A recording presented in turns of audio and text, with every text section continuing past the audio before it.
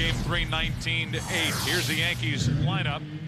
Jeter, Rodriguez, Sheffield, Matsui, Williams, and Posada. Same group as last night with one exception.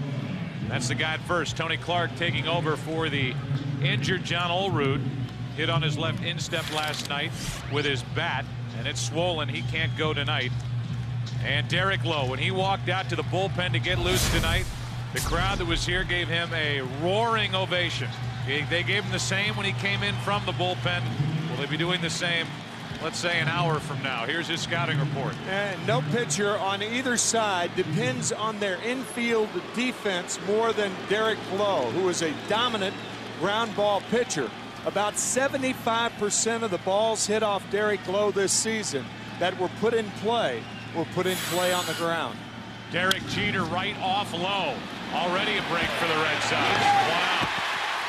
They have to hope Lowe's okay. That thing was headed for center field, and it's a put out 1-5-3. Ground round off the leg of Derek Lowe on the first pitch is Derek Jeter. It looked like it hit him in the muscle. He appears to be all right. So Lowe takes care of the first man, Jeter. And now it's Alex Rodriguez. Baseball fans, grab a cold, fresh Budweiser. It's game time. Rodriguez takes a strike. Said it in our open. The Red Sox have no idea what to expect out of Derek Lowe tonight. Here's a guy who during the regular season won 14 games. That's out of play. He won 21 games 2 years ago, 17 games last year.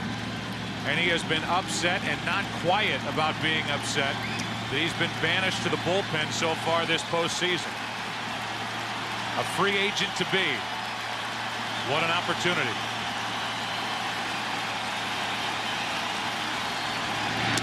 Ball one. Terry Francona said it doesn't matter if Derek Lowe is mad at me and wins tonight because he's mad at me. That'll be fine. He'll take it. 2-2.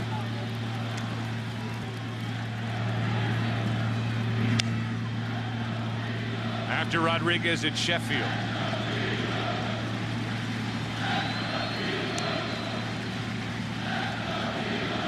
So long as Lowe is able to channel that energy and anger wherever it's toward, well, hopefully it's toward about executing quality pitches for the Red Sox sake.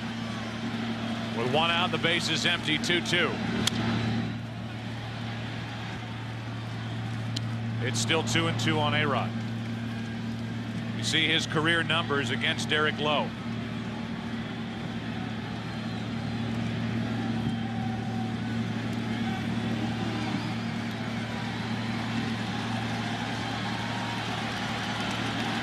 A 2-2 sinker. Rodriguez out.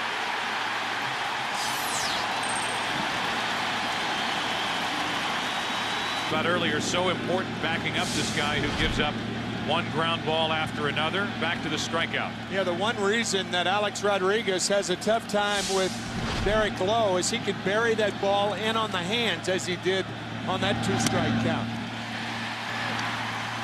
Strike one to Sheffield, who is hitting .692.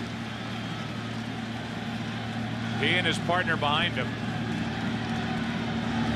have been tough outs, but not here. That's exactly what Lowe and the Red Sox needed, a perfect first.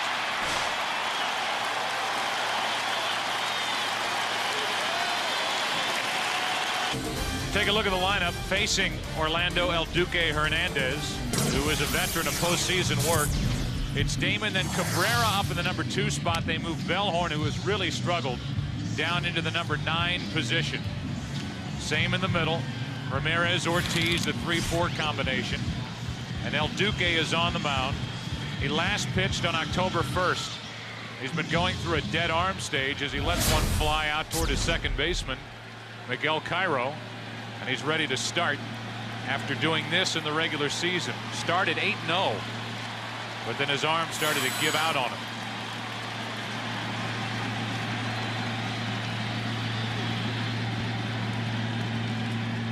Damon.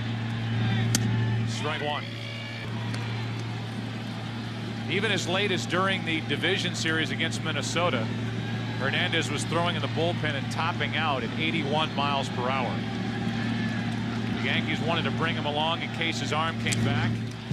They say his velocity is back around 87, 88.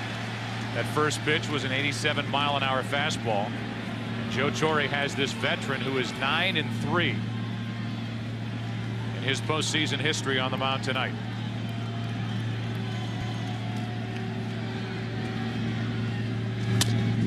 Two and one.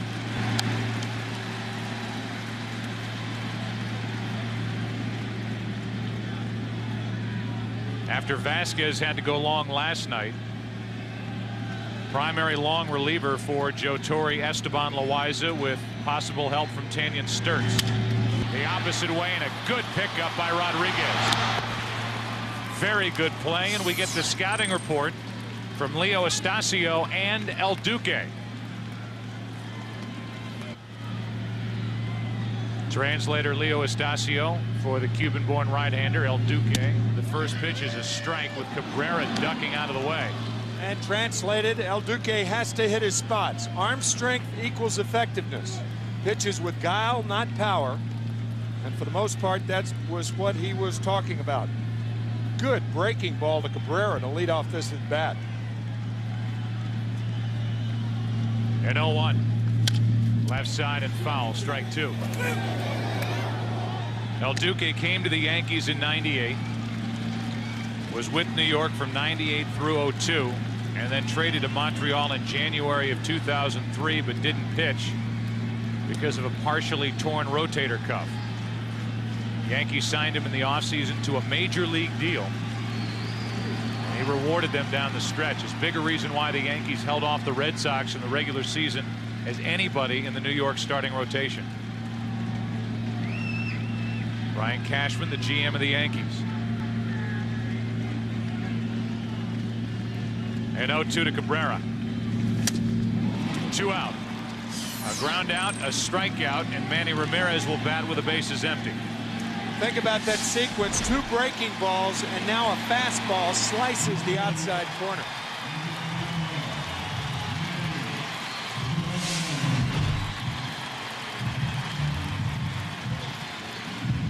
Coldest night of this series so far.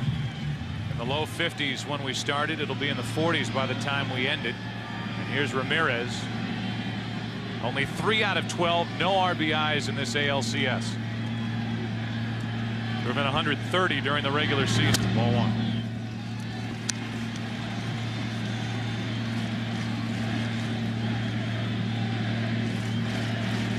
David Ortiz with a tender back, getting ready in the on-deck circle.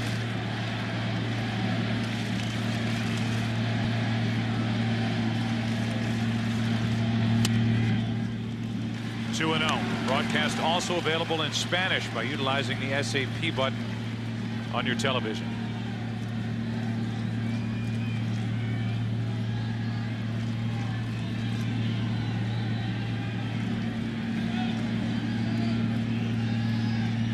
Fourteenth postseason start for Hernandez, and he's 3-0 on Ramirez.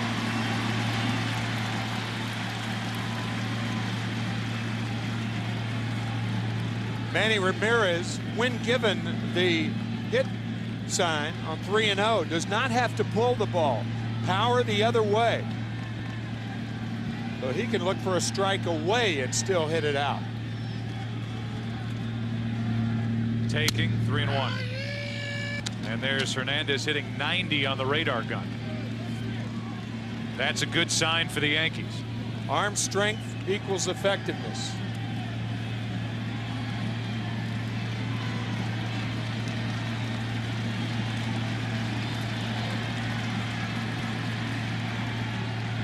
A 2-out walk. Take a look at the defense around El Duque. See how the Yankees really handled playing the Green Monster well so far. This game is starting out exactly the way it did for Kevin Brown last night, except Damon was a ground ball to short and a strikeout to Bellhorn with a walk to Ramirez. It's absolutely important that Damon and now Cabrera need to get on so that it's much more difficult to pitch to Ramirez and now Ortiz. David Ortiz. Ball one, and that's really the bigger point. I mean, you can say that Ramirez hasn't driven in a run, but he's had only 3 opportunities with anybody on when he's been at the plate, and that's because Damon is now 1 out of 14, and Bellhorn, who's been in the number 2 spot, is 1 for 12. They're your table setters. You have to get your top guys on. A 1-0 to Ortiz. 2-0.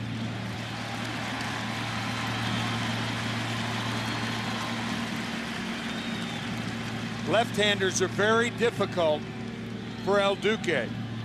Right-handers batting only 200 for his career, but left-handers give him a ton of trouble.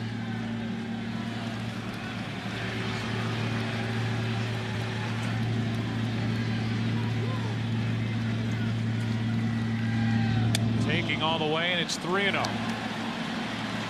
The last time you saw David Ortiz stand there like a statue on a 2-0 pitch. 55-mile-an-hour 2-0 pitch. That's a pitch that was oh so slow.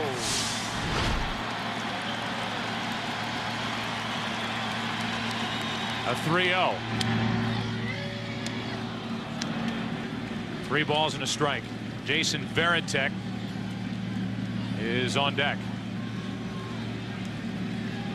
The Red Sox were down 2-0 last year in the division series, best of 5 to Oakland, and came back and won. Lowe was a big part of that in Game 5 as Ortiz checks his swing. It's a full count. Ramirez will go with a pitch. It's another good sign for Orlando Hernandez when an RBI guy like David Ortiz checks his swing on a 3-1 pitch. Well, you hate to do that. 2-0, 3-1. You hate to have a check swing.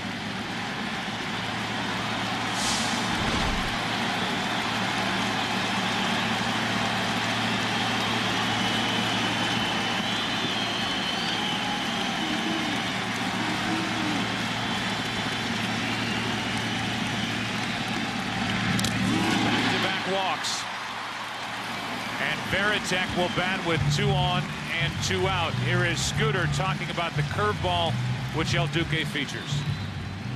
This is Scooter. You know, a sweeping curveball can save my gorgeous face from getting smacked. I scoop from one side of the plate to the other and drop down at the same time. So remember, a sweeping curveball sweeps right over home plate. Well, the curveball, it's not necessarily how you hold it, it's how it comes out of your hand. And what you try to do is make sure your hand is on top of the ball and the ball comes out over top so that you get a downward effect, or in some cases like Orlando, he throws it on the side and you get more of a side spin to it. But in either way, you want to spin the ball. You don't want to throw it as much as you want to spin it. Thank you, sir. 2 on with 2 out. I know a guy who talked a lot about the curveball with you was Sandy Koufax. As Varitek digs in with an opportunity to give the Red Sox a first-inning lead.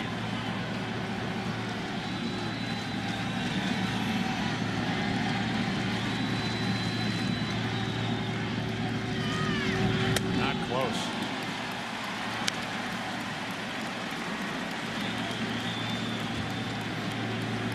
Sandy Koufax had the best curveball I have ever seen. And I don't know if this is true, but somebody documented that his curveball spun 5 times more revolution than a normal Major League curveball. Right? They slowed it down to a point where, and Sandy always talked about spin your curveball. Learn how to spin it. There are a lot of hitters from the late 50s, early 60s that would believe that, whether it's right or true or not. Right. 1 ball, no strikes. Varitek has driven home 4 runs in this LCS. That's foul on a broken bat. 1 ball, 1 strike.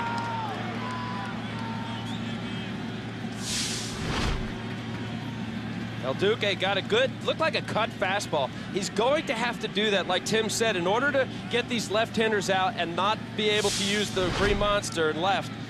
He has to be able to come inside and jab those guys and elevate, stay upstairs. Kevin Brown came in last night, but he kept the ball low. Down and in is not a good spot for a left-handed hitter.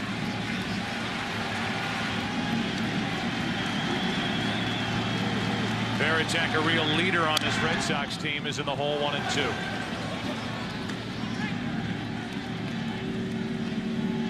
Jason Veritek on his walk here, and we talked about it during the season, Joe. There's one guy the Red Sox have to sign. It's this man right here. There are quite a few on that list for Boston, including Pedro Martinez and tonight's starter Derek Lowe. 2 on, 2 out, 1-2 pitch. Veritek strikes out. Did not have a good swing at that pitch, and we go into the second. Back-to-back walks from El Duque. The Red Sox strand a couple. No score after 1. For the first time in this ALCS, the Yankees were kept off the scoreboard in the first inning. And for the first time, they went down in order. A 1-2-3 first with Jeter, Rodriguez, and Sheffield. And now Derek Lowe deals with Hideki Matsui and starts him with a check swing strike. Matsui is hitting .600 in this series against Boston pitching, and for the postseason, .500. 1 ball, 1 strike. What has he done this postseason? .500 average, his 3 home runs, his 13 RBIs, and he scored 10. And he lines one fair down the left field line. Takes a funny bounce, and Manny Ramirez will come up throwing too late. It's a leadoff double for Matsui. Now 10 out of 16 in this series is Matsui. When he first came to the United States last year, he had a very difficult time with the 2-seam fastball. This year, he has done more of this. Move the ball the other way.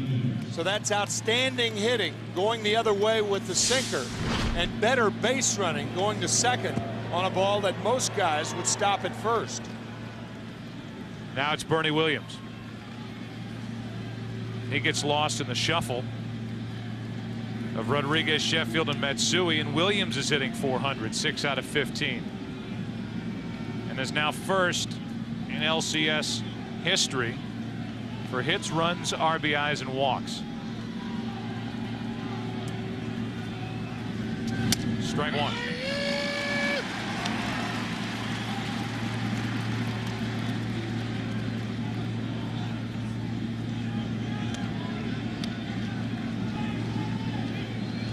A good career for Bernie Williams against his right-hander Derek Lowe.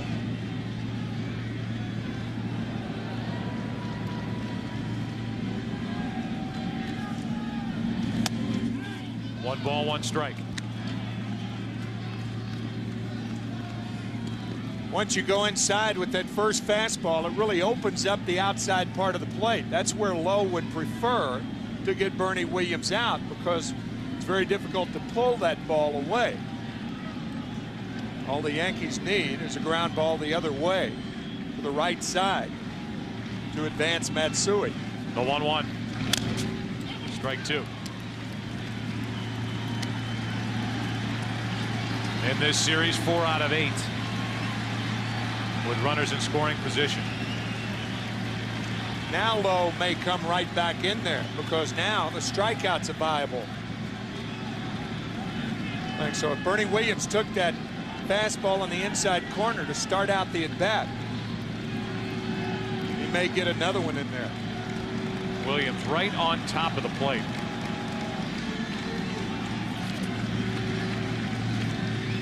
Back away, and it's 2-2.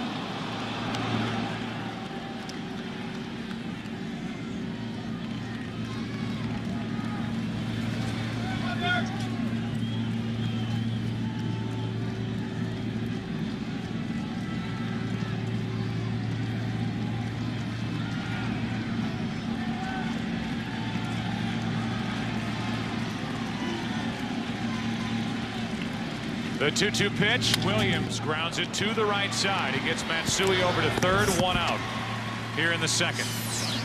Hard hit right at Bellhorn.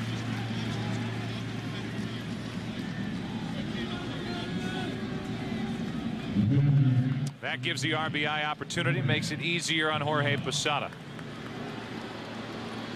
Last night in the early innings, the Red Sox moved their infield in in a similar situation, and Terry Francona is going to do that again. Normally you wouldn't do this to the middle or late innings in a tie ball game, but the Red Sox are in desperate straits here tonight, having to win this ball game and not willing to give up any runs. Yankees trying to take a second inning lead. Posada takes a strike. In his career in the postseason, Posada is only a .228 hitter with runners in scoring position. But this is a spot where he doesn't even have to come up with a hit. 0-2.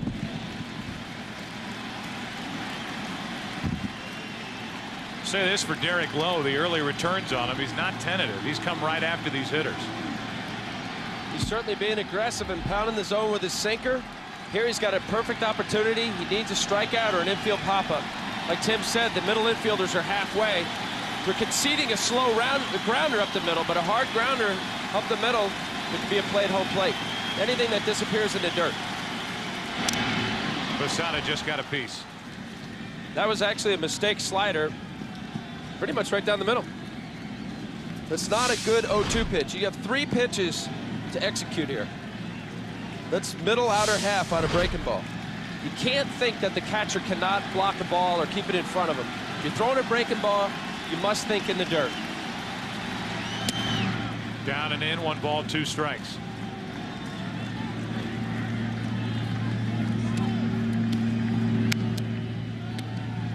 Fenway Park was wild early last night and quiet for the final, let's say, 2 hours. The Yankees were having their fun. Derek Lowe is trying to keep the Yankees off the board first in Game 4.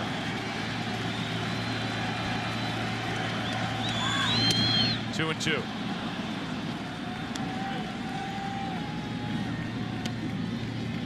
Sierra next.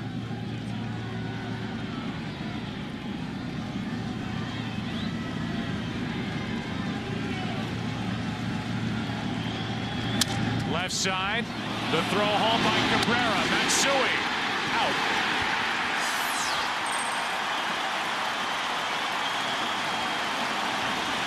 And a terrific move by Terry Francona.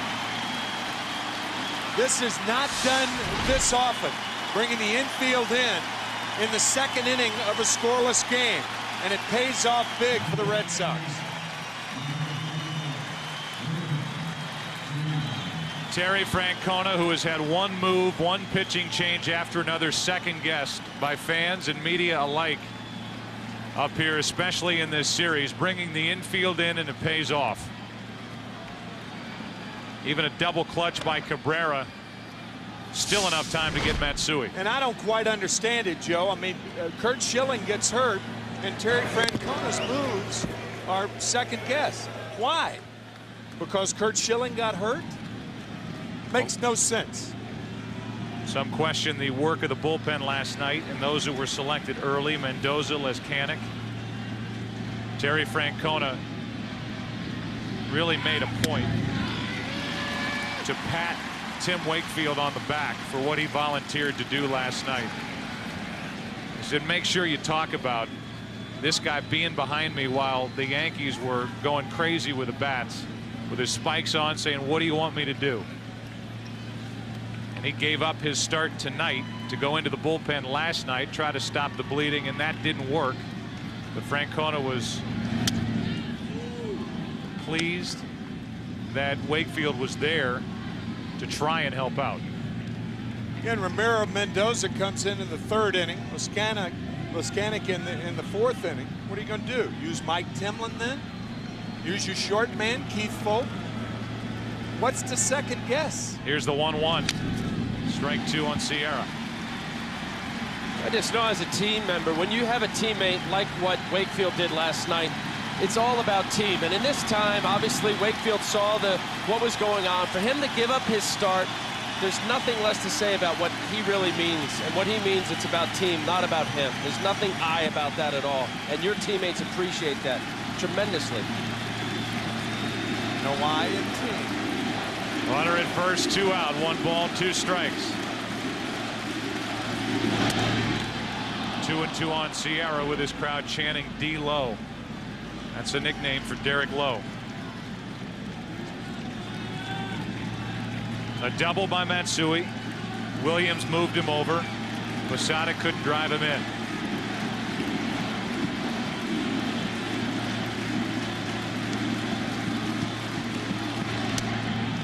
Full count.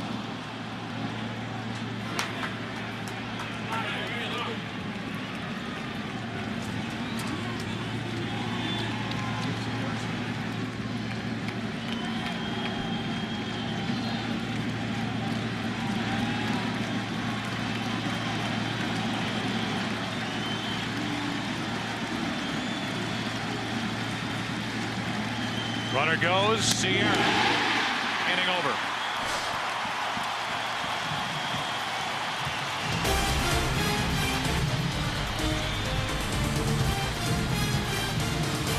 Them along. Also pleased to have Dennis Leary as part of our open. How great was that? A Boston Red Sox fan. And a guy that's a part of the Fox family now with that terrific show Rescue Me on FX. If you haven't seen that, catch it. It's worth it. It's great. Trot Nixon first up for Boston in the second. Strike one from Hernandez. El Duque pitched around back-to-back 2-out walks.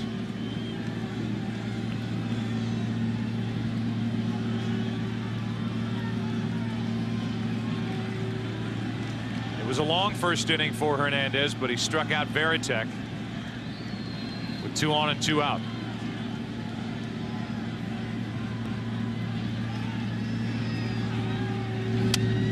One ball, 1 strike on Nixon. Trot got hot at the end of the regular season. In this ALCS, 4 out of 12.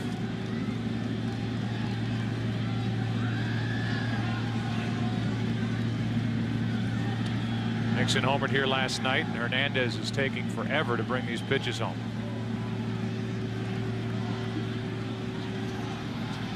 Here's a 1-1. Nixon got under it into right field for Sheffield.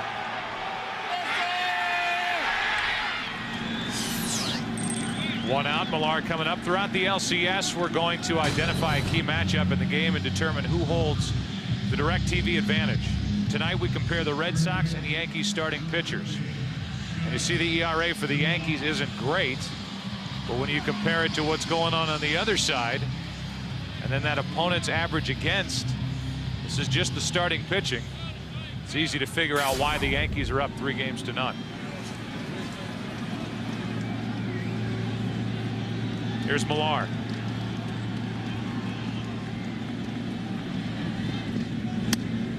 Strike one. And it's the way that the Yankees have gone up 3-0.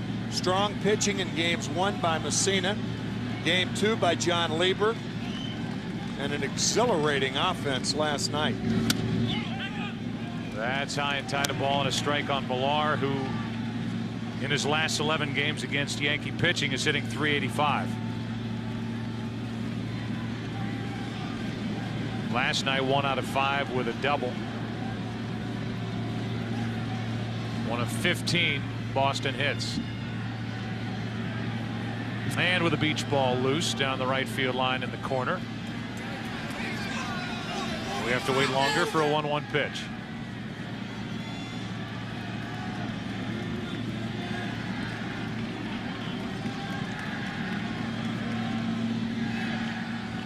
The 1-1 to Millar. 2-1.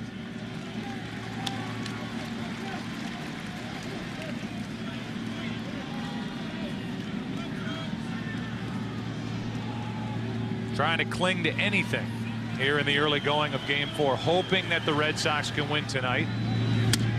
Force game 5 tomorrow night, which would be a matchup of Pedro Martinez on regular rest. That's where the rainout could really help Boston, taking on Mike Messina.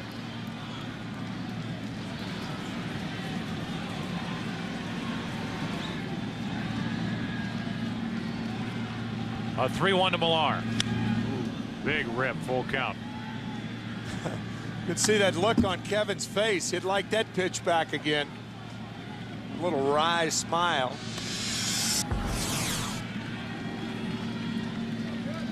How did I miss that pitch?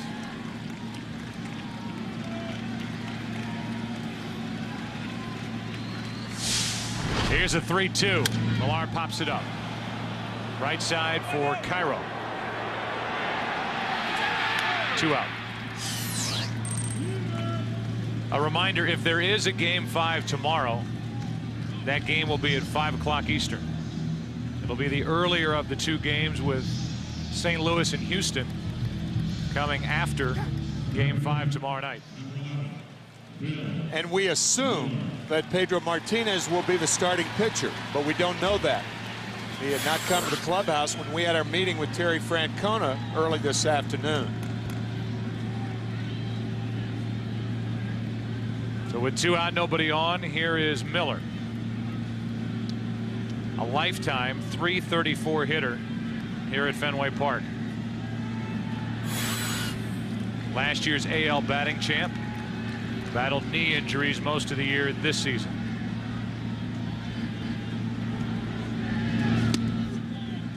That missed, ball 1. Now your point in the open about taking 1 pitch at a time and executing all that, it's almost like the Red Sox have to have a football mentality. The Patriots won today. The football players play once a week. That's a mentality the Red Sox, I think, have to have right now. There's a strike. 1 ball, 1 strike. It really is. It all comes down to 1 pitch at a time. Even right out of the chute here, you see El Duque. He's making really good pitches on some of these guys. Veritek coming in. Veritek swings at a high fastball away. That last bat to Millar, he was in, and then threw a ball away. Miller hits it into left field. That's a base hit. Matsui over to get it. And Bill Miller is on with a 2-out single to bring in Bellhorn. Now this pitch is right down the middle. You saw it cut a little bit. It's outer third, outer half. But for a 1-1 count, and as good as El Duque is, and you heard him in the pregame, he had his scout report, and he talked about control. His ability to throw the ball where he wants and when, which makes him very unpredictable. You sit off speed, he throws enough fastballs. You think he's going to start throwing fastballs, speed you up, he throws off speed. He's got a real uncanny knack to identify what you're looking for. Bellhorn with 2 out. Takes a strike. Bellhorn last night struck out 4 times, and he is only 1 for 12 in this series against Yankee pitching. And in the postseason overall, 2 out of 23. So he finds himself in the number 9 spot tonight. 0-2. So every time he looks up at the scoreboard, he sees 2 strikes. Club record 177 strikeouts this season for Bellhorn. And he walked 88 times. That means 265 plate appearances. He did not put the ball in play.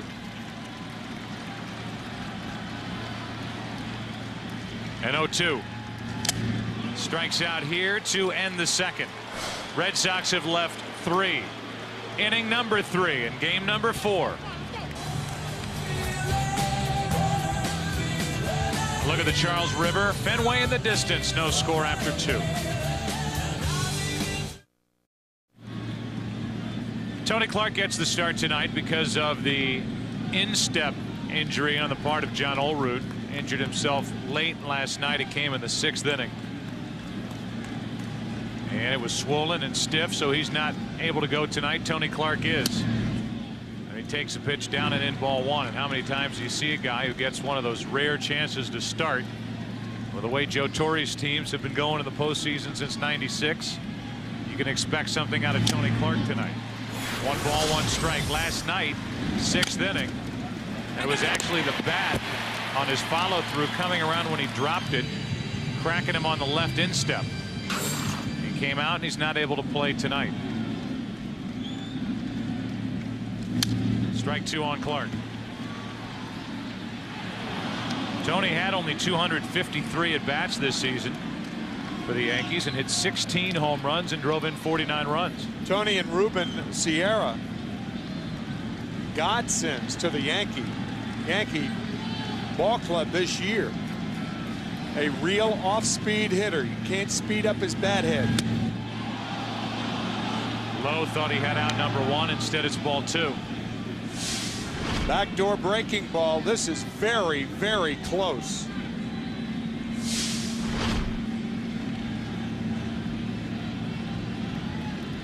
Lowe pitched around a leadoff double in the 2nd. Tony Clark has run the count full. Miguel Cairo, the number 9 hitter, next.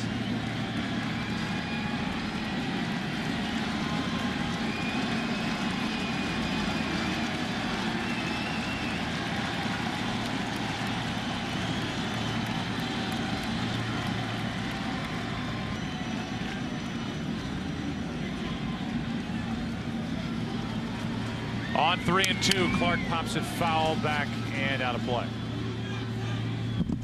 Chris? Yeah, Joe, in the Yankee dugout, you can hear the phrase, keep the line moving, keep the line moving. That's what the Yankee players are telling each other when they come off the field in between innings. It's a phrase they've latched onto. I mean, they know they won't be moving like last night when they scored 19 runs, but they think they can hit Derek Lowe, even though they say Lowe's cutter is cutting pretty hard tonight. Here's a 3-2 pitch to Clark leading off, and he pops it up into right center field. Plenty of time for Damon. 1 out. And with the bases empty, Miguel Cairo will be the hitter. Derek Lowe against the Yankees this season, 2-3, with a 9.28 ERA. And in his career as a starter, 6-9 with an ERA of just under 6.5 against the Yankees. Last year's ALCS against New York in 2 starts. Here's Cairo, and there's strike 1.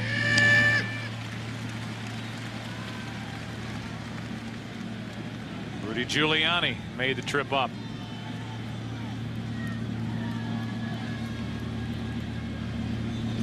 One ball, 1 strike. Who's he root for? It's tough to tell. He's really kept that close to the vest over the years. It ain't the team you play for. Kurt Gowdy is here. And he watches Cairo hit a 2-hopper to Cabrera. High throw, but out. 2 gone. Al, you started to dissect some of the pitching that we've seen in this series. Well, it's all about pitching. I just want to show the good pitching of Mussina there. You see on these pitch counts or the counts themselves. That's a pitch that was supposed to be away. It was middle. Mussina on a 1-2 count. Curveball in the dirt. You have a chance to expand. You throw your breaking ball in the dirt. Here you see last night a 1-1 count to A-Rod. Hanger down the middle. Not that he tried to do it, but you can't do that at this level. 2-2 count. Slider down the way to Cabrera. Good fastball hitter. 1-0 slider down the middle. That's why major league hitters hit these balls. If a pitcher executes and makes good pitches, you can have a low-scoring game. So far, Derek Lowe has done that. Here's Jeter, who, believe it or not, with all these Yankee runs, is only 2 out of 12 in this ALCS. So he has not, for the most part, been in on the fun.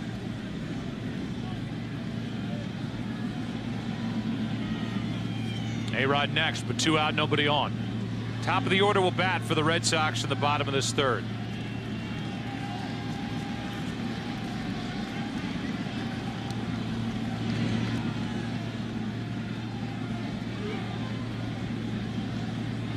Clark fly to center. Cairo grounded out.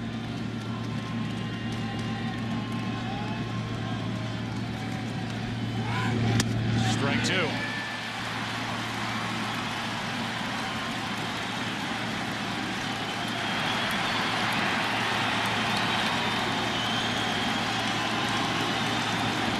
Hey, Vince. Gotta believe. Is that one of your passes there? Is he in the upper deck? 2 out, nobody on. A ball and 2 strikes on Jeter. There's a good pitch. There's a 1-2 pitch that was in under the hands of Jeter, a guy who with 2 strikes loves to go the other way. It's exactly where it was. In enough at the belt. Jeter, as good as anybody in baseball, can pull his hands in and still push the ball to right field. You could say the previous pitch, a slider 1-1, was a hanger right down the middle, but it was much slower. There's my buddy. On 1 and 2, Jeter goes the other way. It's foul.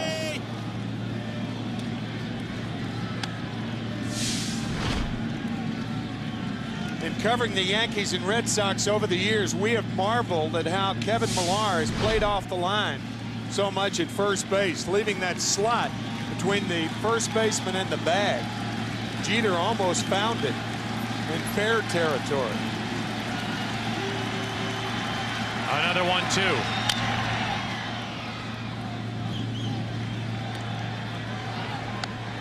Talk about hitting charts with hitters that are compiled within a year and then year to year, and they are perfectly spread out with his Boston defense for Jeter, who's liable to hit it anywhere. The 1-2. He pulls this one, and it's off the glove of Miller into left. That's a 2-out single for Jeter and keeps the inning alive for Alex Rodriguez. After trying to fight off a bevy of fastballs inside, he turns on one. In between hop for Miller. Clearly a base hit off the heel of the glove of Bill Miller. Running situation right here. The one thing Derek Lowe cannot do is hold runners on. 36 tried to steal, 34 made it. A-Rod goes into left center field. Back at the wall. Alex Rodriguez has hit one over the monster to make it 2-0 New York. A 2-out hit by Jeter, and Rodriguez just went deep for the second time in this LCS.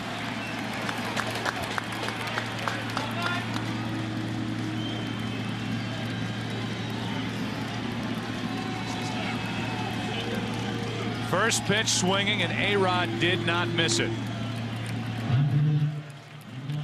Right up around the letters. Ooh. Now that ball right down the pipe. Like hitting it off a tee.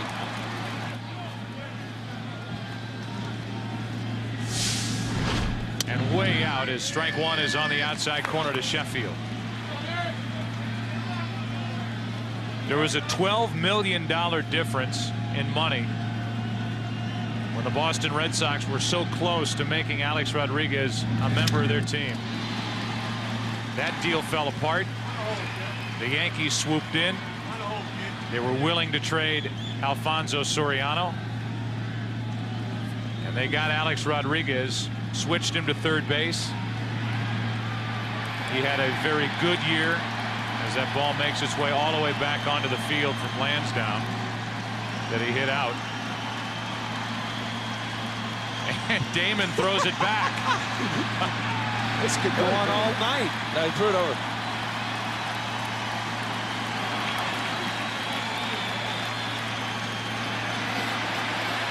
And it comes back. This could go on all night. Put it in your pocket, Joe. Joe West, the second base umpire. Thank you. Did that come from the street? Yeah. I think so. Damon threw it back after it was thrown back, and somebody threw it back again. And Joe put it in his pocket, and that stopped that.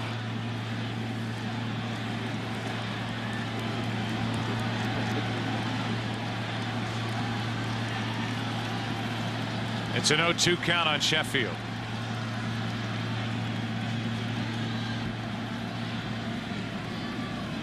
Sheffield fly to right his first time up. And Lowe made him chase. A 2-out hit by Jeter. A 2-out, 2-run shot by Alex Rodriguez. Yankees trying to sweep after 2.5 up 2-0. Alex Rodriguez took Derek Lowe out. It's 2-0 Yankees, bottom of the third, and the top of the order for Boston. And that means Johnny Damon, who is 1 out of 14 in this series. Time is running out on guys like Damon and others at the top of this lineup to try and kickstart this offense. Reaching for it, and a little fly ball into left from Matsui. 1 out here in the Here's Cabrera, who struck out his first time. One of the highlights for the Red Sox last night was the play of Orlando Cabrera. 3 out of 4, 2 RBIs, and showed off great range at short. Strike one from El Duque. You look at what's gone on, the 1 through 4 hitters in this series. The Yankees hitting .483 with 5 homers, 20 RBIs. 1 through 4 for the Red Sox, only 3 RBIs and an average of .212. Ball and a strike on Cabrera.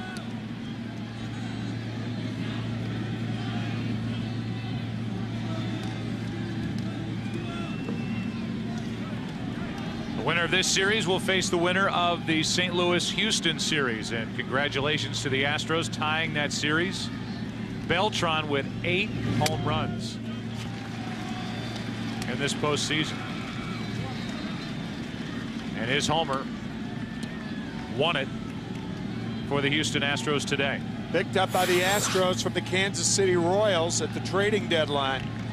What a player he has proven to be in the postseason. Cabrera hits one in the air to left field. Matsui on the track. 2 out.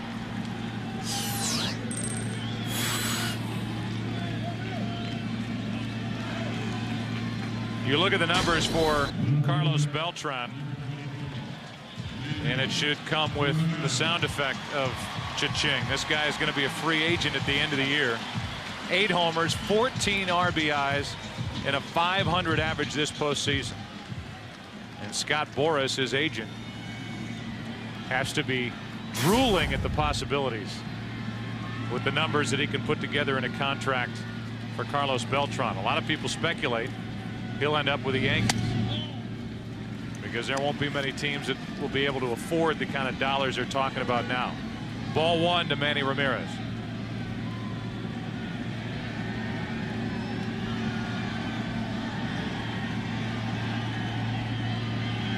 Ramirez walked his first time. 2-0.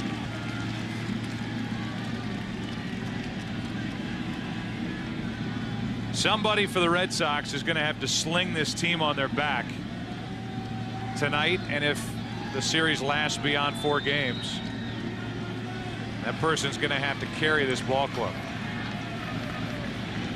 After the injury to Schilling in Game 1, it was an opportunity for Pedro Martinez to do something in Game 2. He pitched okay, but he only went 6 innings and he lost to John Lieber. Manny Ramirez, David Ortiz, Varitek, Nixon, somebody has to step up for Boston and pick up this Red Sox club. Three and 1 on Manny Ramirez.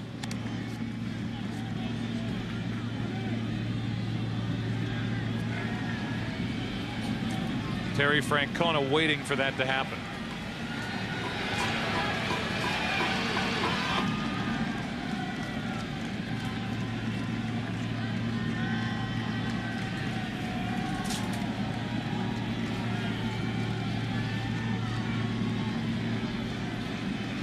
With the bases empty, 2 down, 3 balls and a strike on Ramirez.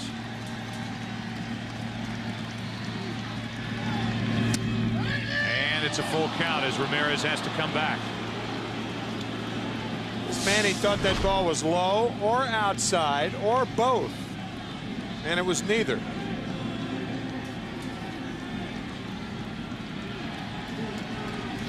Perfect pitch on 3 and 1.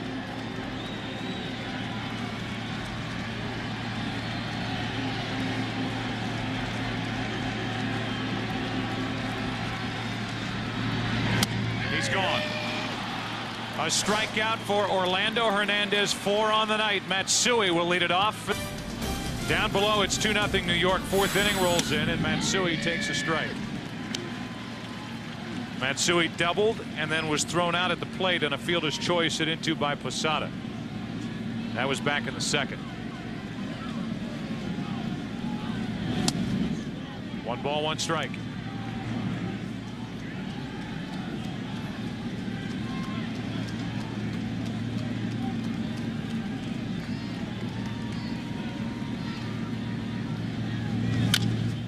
A chopper to second for Bellhorn. And Matsui has been retired.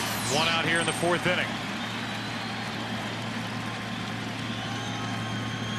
And Bernie Williams will be the hitter. You think about Matsui, who has entrenched himself as the cleanup hitter for the New York Yankees, a team that's 1 win away from another trip to the World Series, which would be the 7th time in the 9 years that Joe Torre has taken over. What a year it's been for Japanese players coming to the United States and how they've blossomed. And the record that was set this year by Ichiro with the 262 hits and leading baseball with a 372 average. Ball 1 now to Bernie Williams.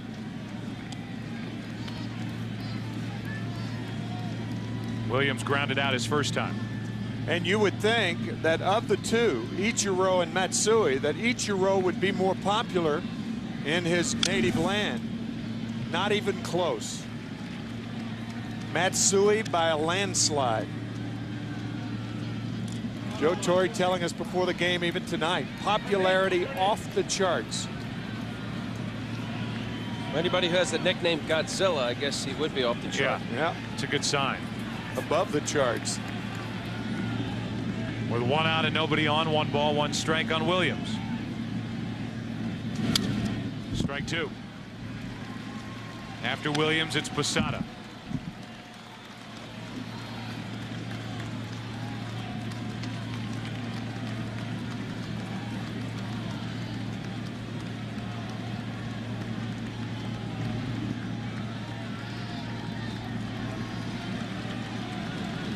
Derek Lowe on 1 and 2. Williams grounds 1 to the right side. Millar flips. Lowe steps. 2 out. Forget the nickname. 2 out, nobody on, and here's Posada. Derek Lowe trying to have a perfect inning, and he starts Posada with a strike.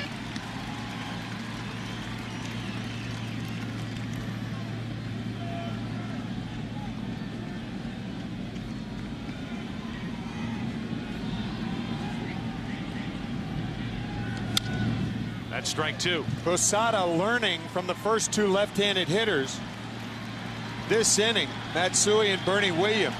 You cannot pull that sinker of Derek Lowe's.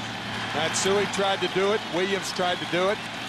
And feebly grounded to the right side.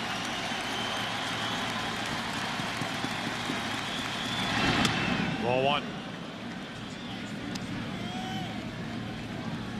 This Red Sox team trying to fight their way up a huge hill. Trailing 2-0 here in the 4th inning of Game 4, down 3 games to none. In fact, the Red Sox have led a total of 7 minutes. That's it in this series. Left side in the hole, and Cabrera can't get to it.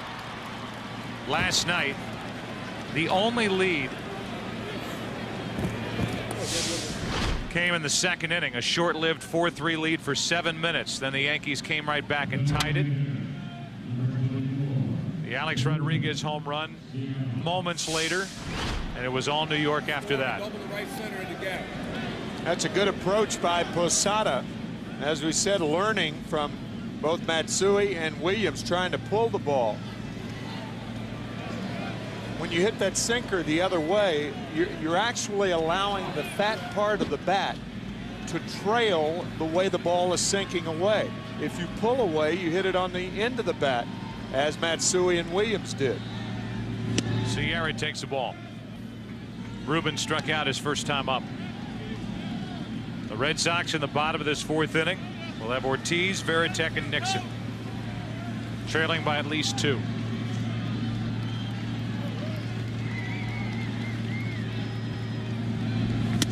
On the outside corner, and Sierra didn't like the call.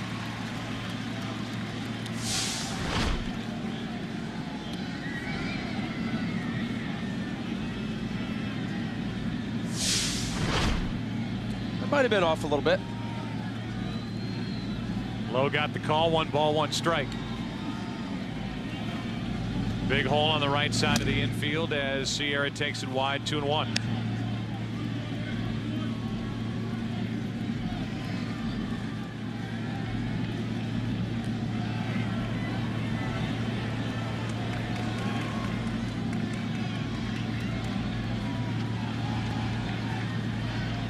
Ruben Sierra takes wide again, 3-1. Sierra during the regular season hit 17 home runs and then has that one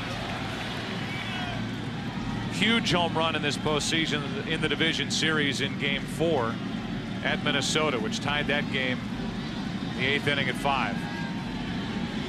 The Yankees went on to win it in extra innings. He's sitting on a pitch here on 3-1. Full count. 3-1 breaking ball to Ruben Sierra. Now Lowe can go back to either of his pitches, the fastball or the breaking ball.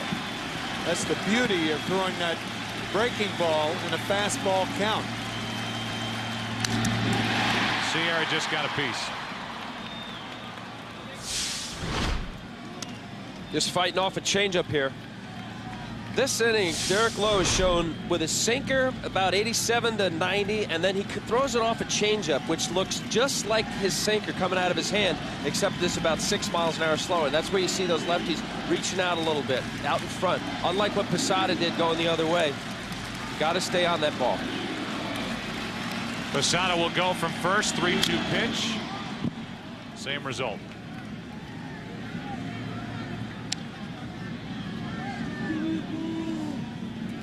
A 2-run home run by Alex Rodriguez, the only damage done tonight.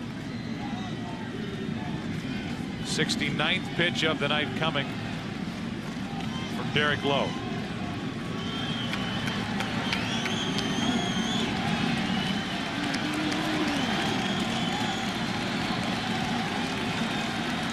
Another 3-2 pitch, and there's Sierra going the other way. Manny Ramirez ends the inning.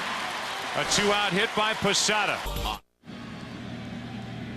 David Ortiz goes after the first pitch, bottom of the 4th inning.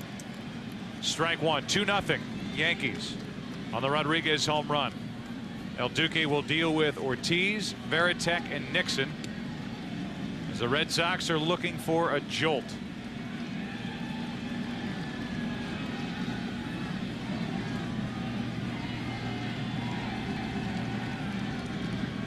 Ortiz walked his first time, and he pops it up here. Right center field, and it's Sheffield. Wind is really carrying this ball and making these outfielders adjust late. Our Bank of America higher standards, we flash back 1 year ago yesterday. Wakefield, 11th inning, Game 7, Aaron Boone. That sent the Yankees into the World Series only to lose in 6 to the Florida Marlins.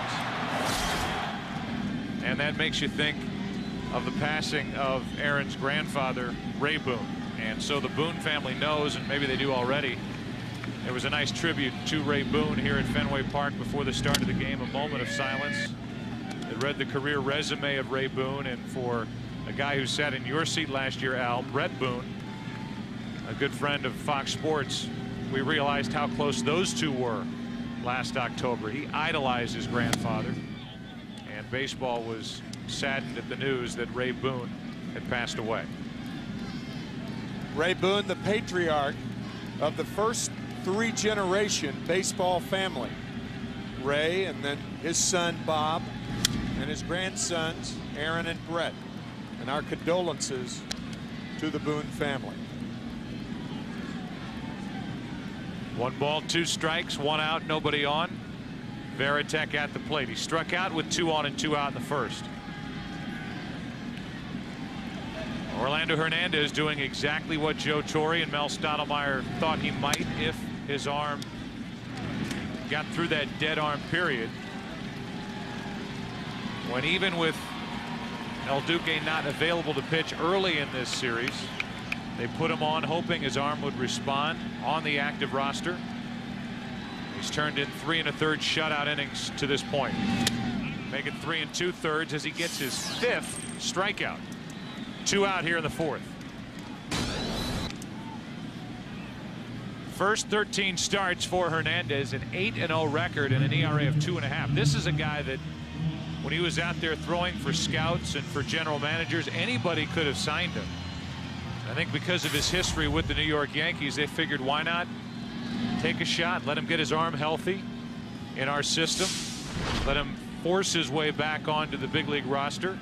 He did, and Brian Cashman and the Yankees thrilled that they made that decision back in May, as Nixon has to wait on it and lines it to center for the out. A 1-2-3 fourth inning, fifth inning now. Yankees bat up 2 back after this from your local Fox station. And Phil Jackson will stop by as Tony Clark lines a base hit into left. Talk about Shaq, Kobe, and his new book, Best Damn Sports Show period, weeknights only on FSN. A leadoff hit for Tony Clark, and he's on to start the fifth inning.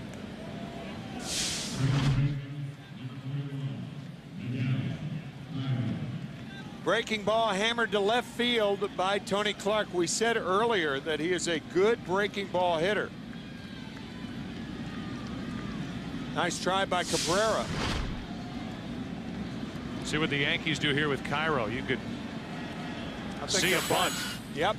And he shows it, but takes ball 1 low and away. Joe Torre does that a lot. He'll bunt early in the count, and then if the count favors the hitter, he'll hit and run.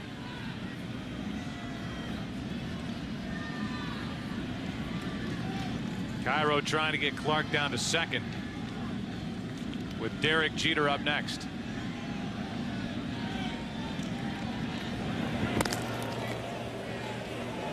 It would seem to me that a bunt is still in order. I think Cairo will be bunting at least up to 2 strikes.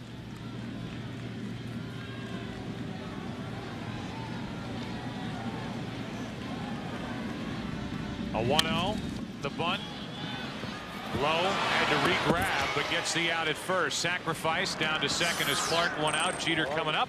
And here's Jeannie Zelasco with a game break. Oh, we've got a whole new series in the National League, and the Astros can thank the newest killer bee. Carlos Beltran, absolutely incredible. 8 home runs, tying a postseason record throughout the entirety of the postseason, that is.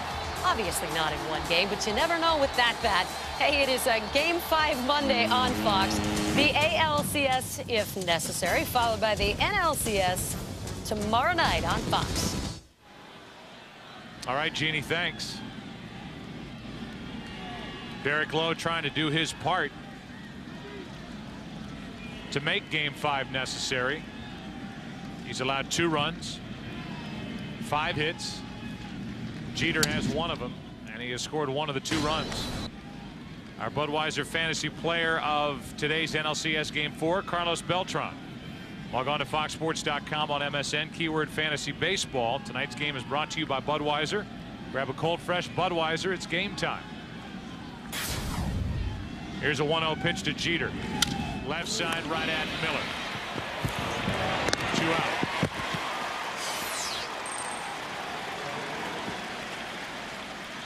And the red-hot Alex Rodriguez will come to the plate with the even hotter Gary Sheffield on deck.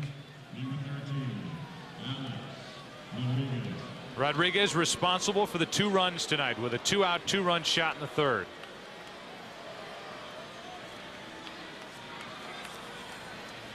And now Orlando Cabrera, the shortstop, is going to come in and talk to Derek Lowe.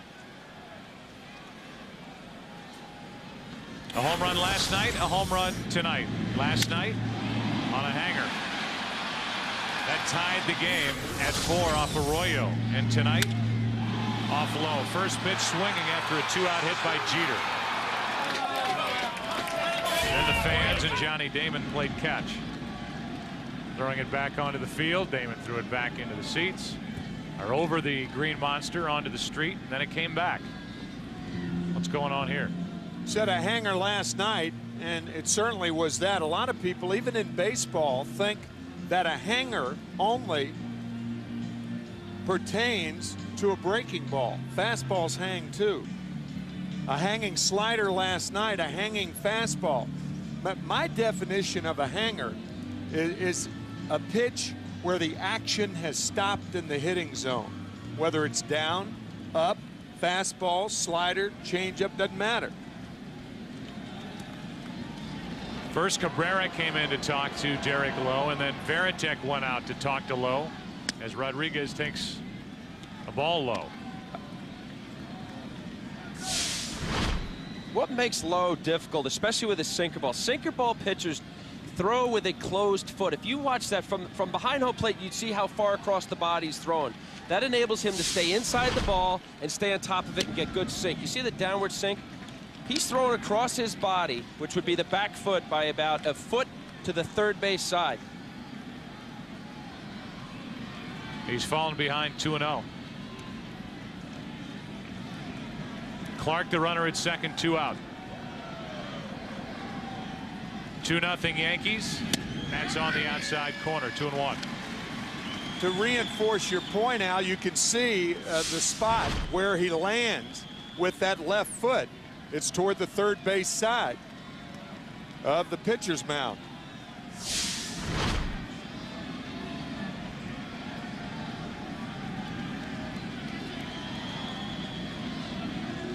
So there's a landing area for Lowe as he tries to come back from a 2-0 count against Rodriguez.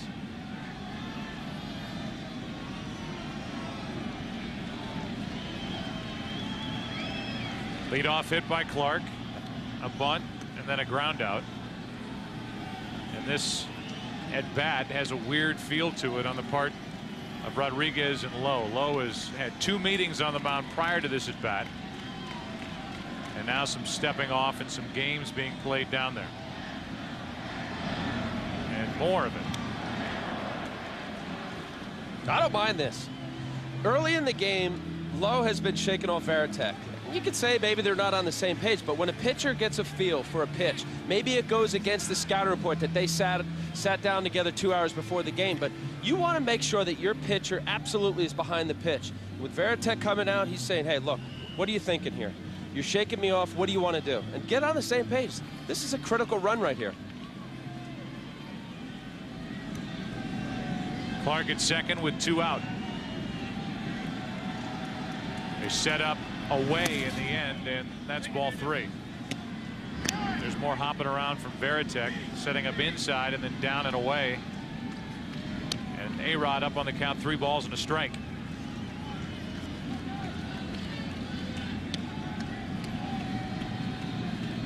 You can be as careful as you want to be with Alex Rodriguez, but a quick glance into the on-deck circle and you find a guy who came into this game, Gary Sheffield, hitting .692 in this ALCS.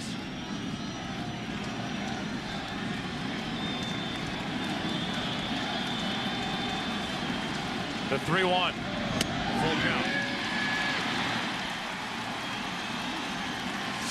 Remember the first at bat, he got to 2 strikes with the breaking ball and finished off Rodriguez inside with a fastball.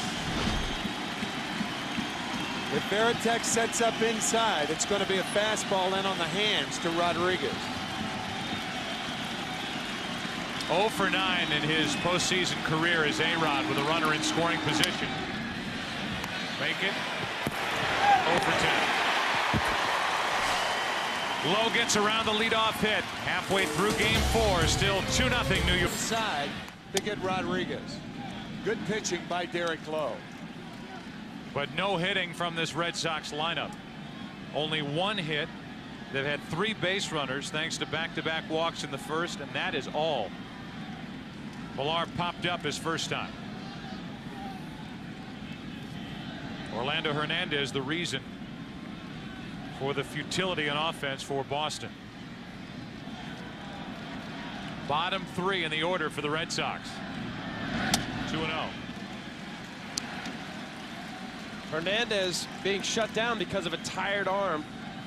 I think there's not a pitcher in baseball that doesn't experience a tired arm once in a while. And how I explain it is it's just where you feel like your arm is dead, as if somebody were to punch you in the shoulder 10, 15, 25 times.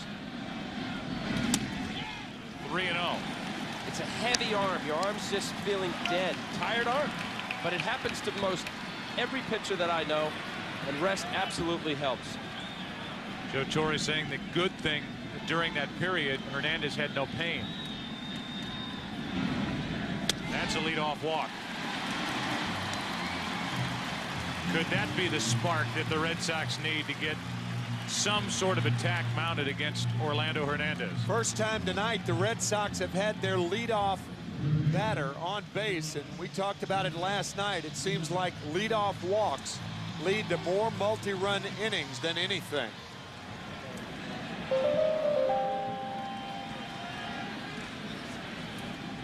Here's Bill Miller, singled. The only Red Sox hit tonight. Came back in the second.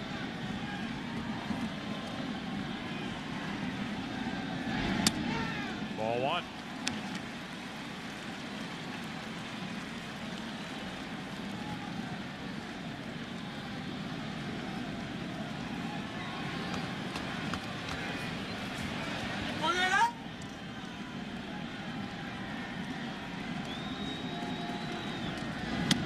Ball two.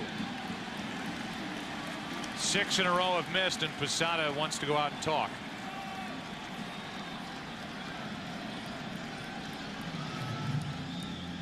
So while Posada and Hernandez talk, Stottlemyre and Torrey talk. Talking, I would think, about Tanyan Sturtz and when to get him up.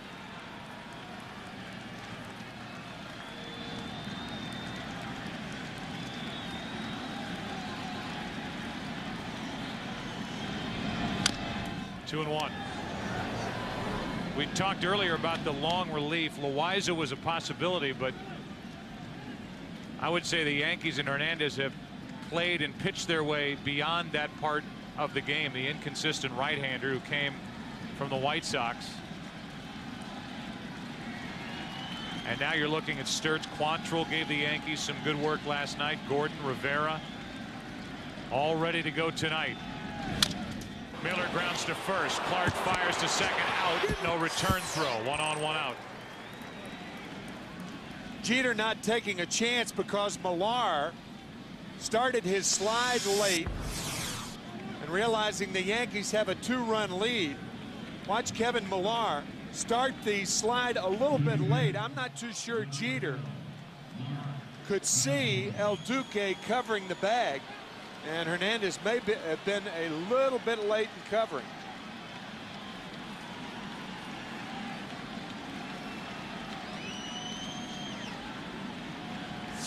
So it's a runner at first, 1 out. And here is Bellhorn, desperate for a hit. Takes a ball low. A strikeout his first time up.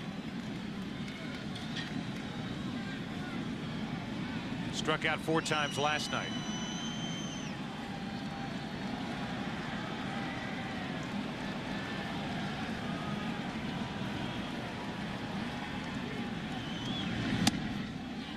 Two and 0.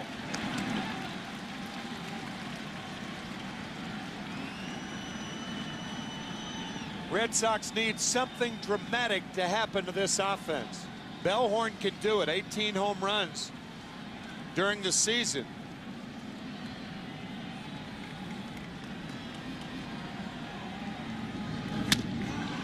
That's ball 3 with Johnny Damon in the top of the order on deck.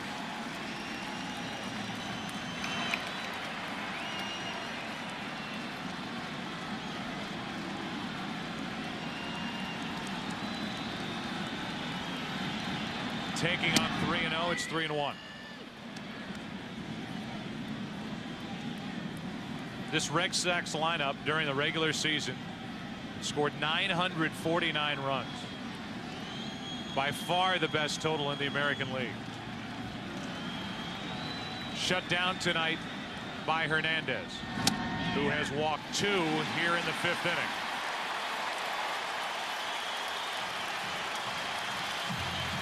Right around 10 o'clock in the East, and if you're just joining us, this is Game 4 of the ALCS. The Yankees up 3-0, and up in this game 2-0.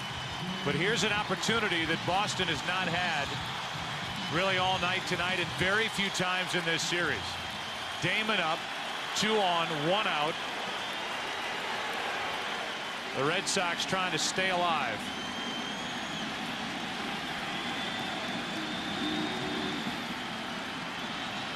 Damon has done basically nothing in this series with a bat. Strike 1. A leadoff hitter who was so good all year, jump-starting this exciting Boston lineup, hitting .304, 94 RBIs, is 1 out of 15.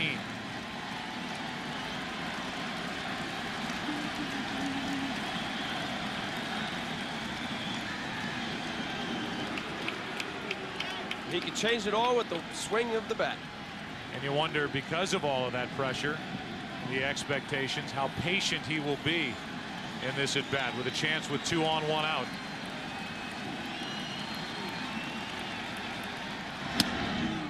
One ball, 1 strike. Well, Johnny is not a patient hitter to begin with. His long ball is down and in. He is one-handed 8 or 9 home runs in this ballpark, right around the pesky pole in right field. So his long ball, that pitch down and in.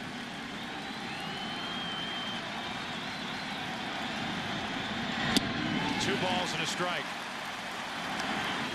El Duque has been behind every hitter in this inning.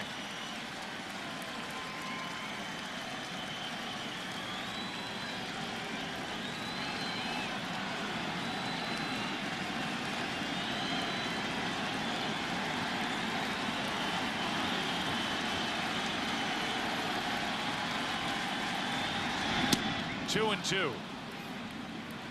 A fastball by the bat of Johnny Damon. Good fastball on the outside corner to Damon. The changeup before that set that defensive swing that you saw, fastball away. Do a very good changeup before. Put him in a fastball count.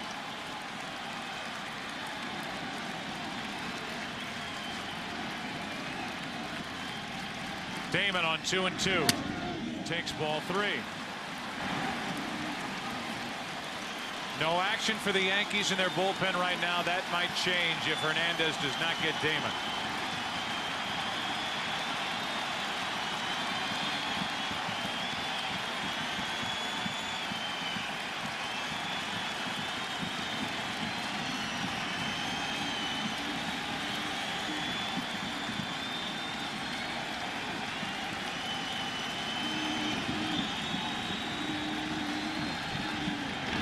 Damon the other way, might be 2. To Cairo in the middle. The relay is not in time, and it's 1st and 3rd, 2 out. I think because Johnny Damon is 1 for 15 in the series, Terry Francona elected not to send the runners. Had they sent them, it would have been interesting to see who covered at second base. Damon beats the throw of Cairo. So the Yankees get the force play, and there are runners at the corner. You're looking back on that thing, and had Jeter been covering on that play, you don't know whether he would have been or not. But had he been covering, that opens up that left side, and the Red Sox would have scored a run. So now for Boston, it's up to the man who replaced Nomar Garciaparra. He's been getting more and more comfortable in his position here at Fenway Park. He came into this game hitting .328 his last 51 games with 34 RBIs. He's 0 for 2 tonight. 1st and 3rd. And a check on Damon.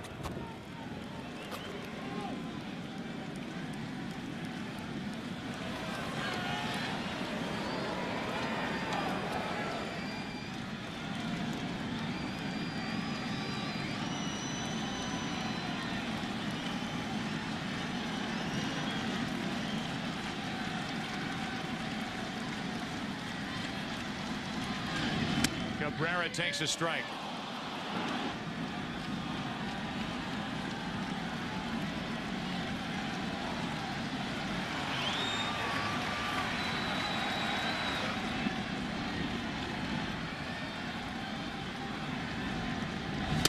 Good pitch down and away, strike 2.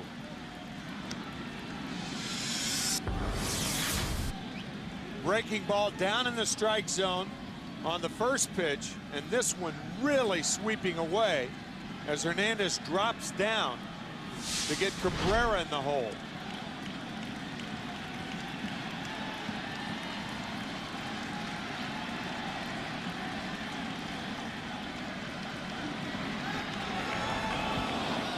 A step to third, look to first move.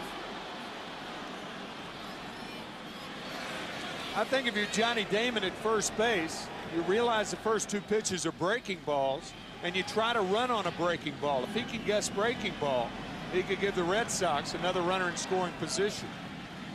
Yankees lead by 2 in the 5th.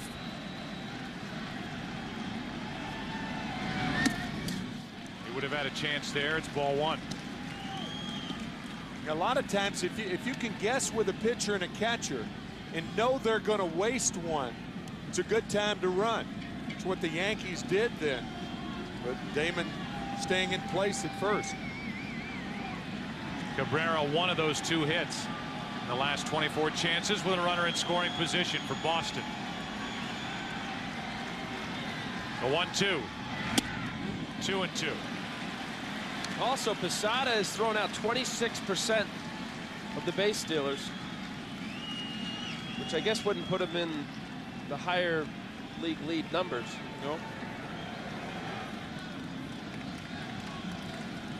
All the protection Cabrera could ever want is in the on-deck circle in Manny Ramirez.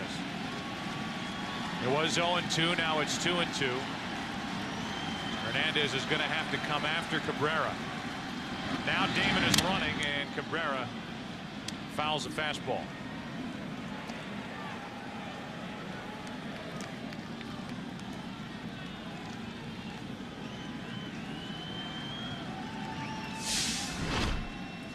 Good jump by Damon.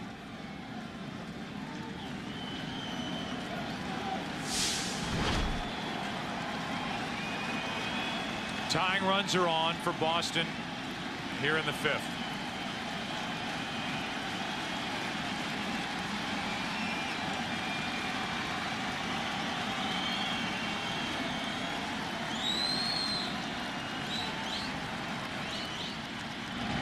To the right side and through. Cabrera delivers a hit, and it's 2-1.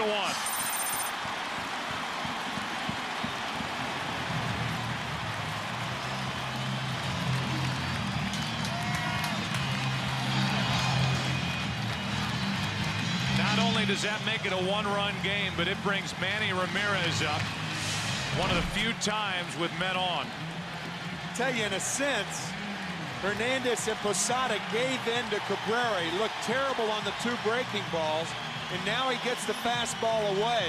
And as you suggested, Joe, uses the right side to put the Red Sox on the board.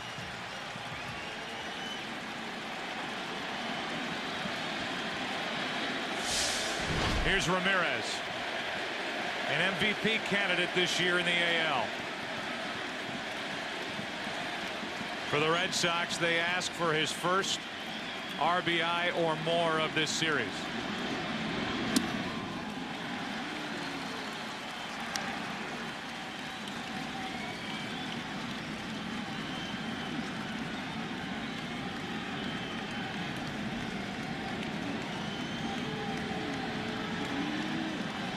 Mel Stottlemyre is going to make the slow jog out to the mound as action starts for New York in their bullpen.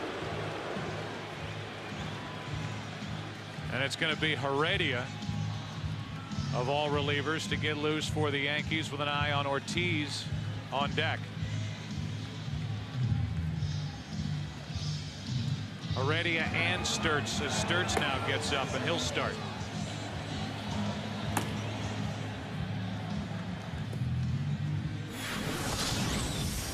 Well, Cabrera's a fastball hitter, and he got breaking ball, and basically slowing Cabrera down, seeing breaking ball away, another breaking ball away.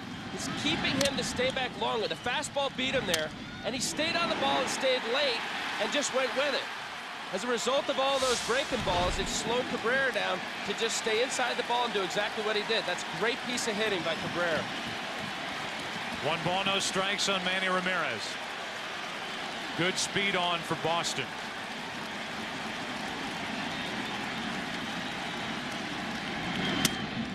Strike 1.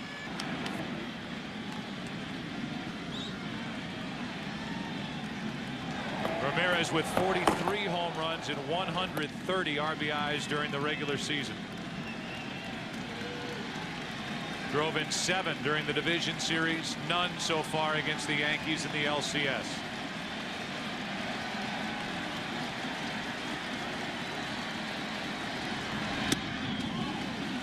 Two and one.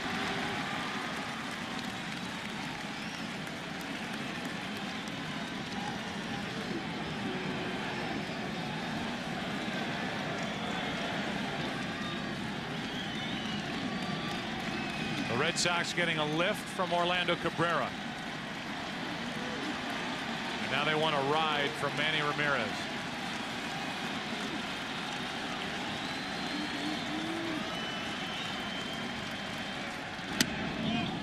Just missed. 3-1. Baseball is a game of inch.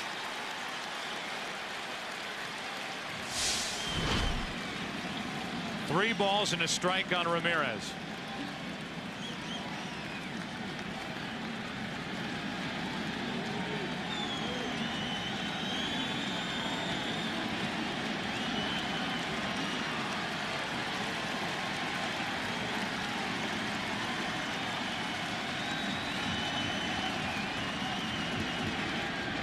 Bases loaded. Now the question, does Joe Torre want to bring in a struggling Felix Heredia to take on the left-handed David Ortiz? We'll see if Torre gives Posada the puppet side, which tells Posada to go out and talk to Hernandez.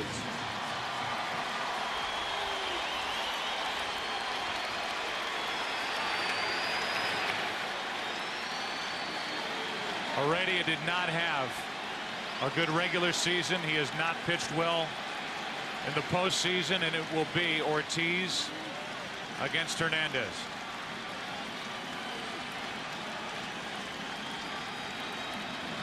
A chance for Ortiz.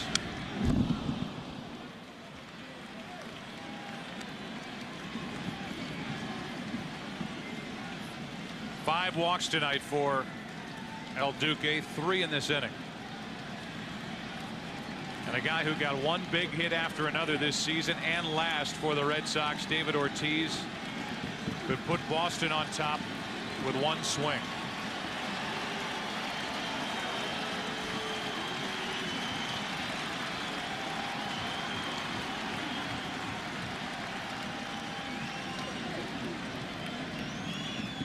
Felix Heredia, the only left-hander the Yankees have in their bullpen. And the problem with bringing him in with the bases loaded, he's wild.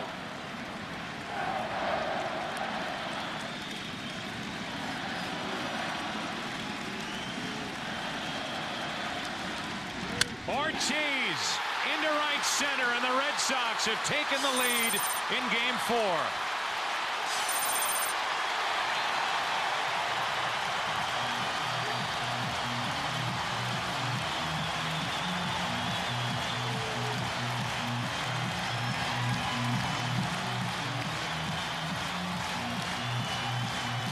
During the whole season, we have talked about how the Yankees have tried to pitch David Ortiz inside. Hernandez got inside on him with the first pitch, and then a changeup right over the heart of the plate. Hammered to center field to give the Red Sox only their second lead in the series.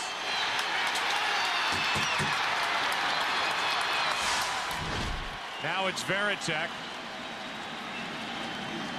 And Hernandez will continue. Ball one. 3 walks, 2 hits in the inning.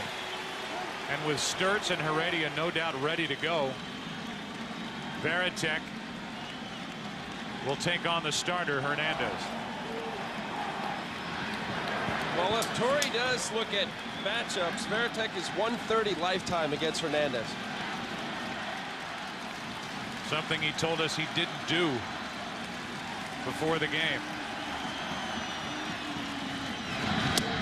That is a check swing, 2-0. Joe Torre saying he looks at that more for his bench players and for relievers as opposed to his starters against a lineup. And Veritek went awfully far, but the count's 2-0. 3-2 Boston, first and third, 2 out.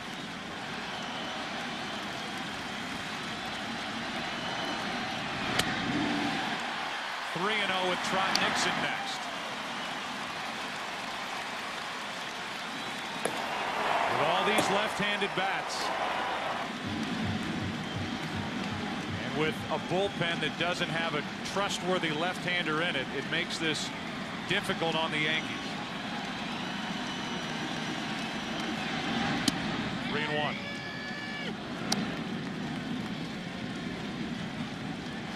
He came back with a 3-0 pitch and challenged him, but challenging him with a 3-1 fastball a little bit more difficult. Varitek with 2 homers in this series already. Breaking ball. On 3-1. Good pitch to make it full.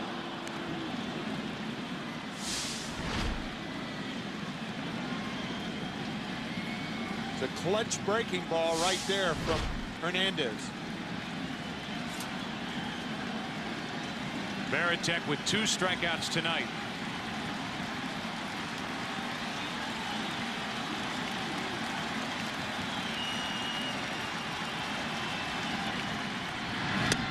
Make it 3. He challenged him with a 3-0 fastball, then breaking balls on consecutive pitches to end the 5th. But it's a 3-run 5th and a 3-2 Boston lead here in Game 4. David Ortiz with the go-ahead RBIs. And after 5 innings in Game 4, it's Boston 3, New York 2. And the heart of the order will bat for the Yankees. That means Sheffield, Matsui, and Williams against Derek Lowe. Sheffield 0 for 2.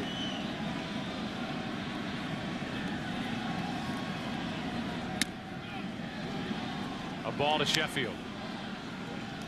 Terry Francona is saying that the one thing Bill Wakefield did, or Tim Wakefield did, for the Red Sox last night, he gave Mike Timlin and Keith Folk innings off, and telling us that if necessary, it will be Timlin and Folk for a lot tonight. The count's gone to 2-0 Sheffield. 2 home runs this postseason. The tying run at the plate takes a strike.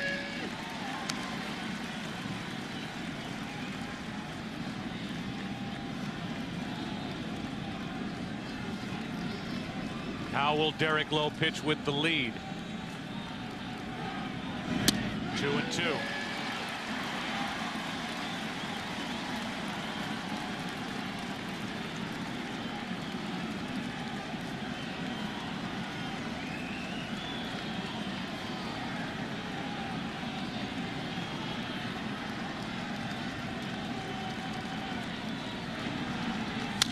Left side, a high hop from Miller.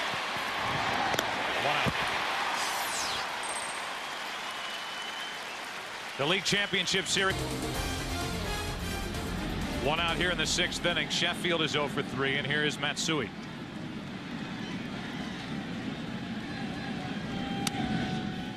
Francona already has Timlin getting loose in the bullpen. I know he's anxious to get to Timlin and eventually Folk. Lowe is doing his job as the starter tonight, getting into the 6th and taking care of Sheffield after falling behind 2-0. Counts 1-1 on Matsui.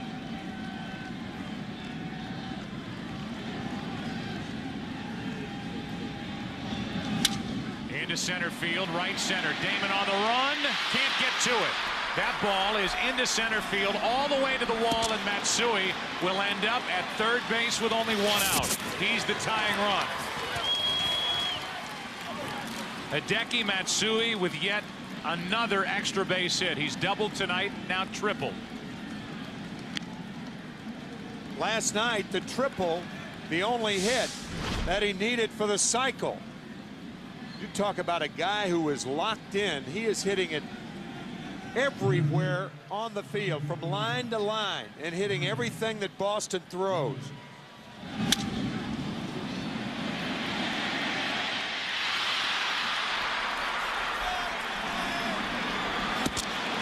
One of the key plays in this game was in the second inning when Matsui was thrown out. Terry Francona had the infield in. Well, certainly you have the infield in here. And now it looks like Lowe will be lifted and Timlin will be the pitcher. Lowe is finished, and this crowd appreciates his effort.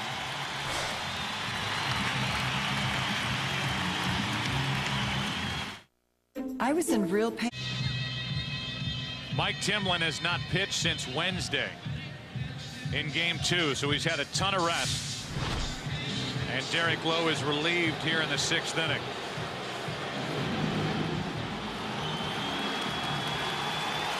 The crowd appreciated it.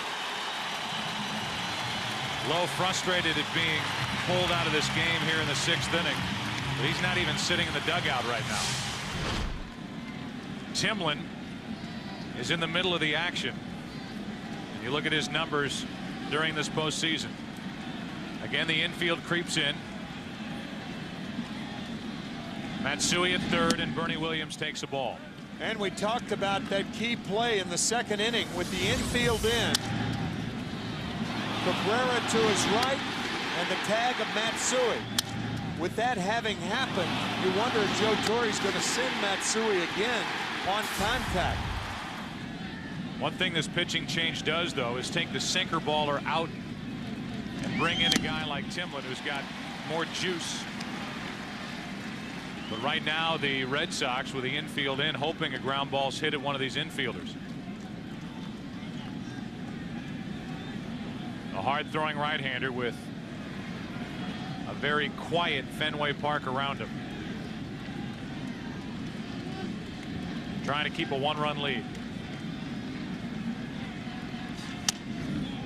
2 balls and a strike.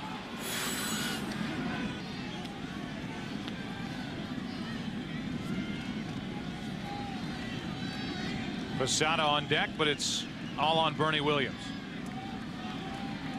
Number 1 in LCS history in RBIs, and his career numbers against Mike Timlin.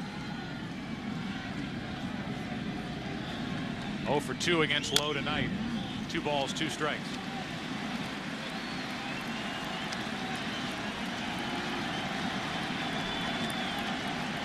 You do take out a ground ball pitcher, but you also bring in a strikeout pitcher in Mike Timlin.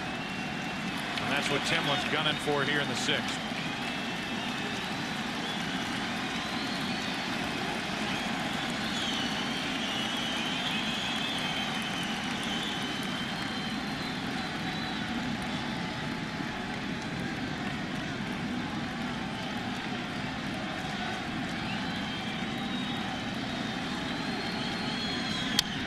Still 2-2.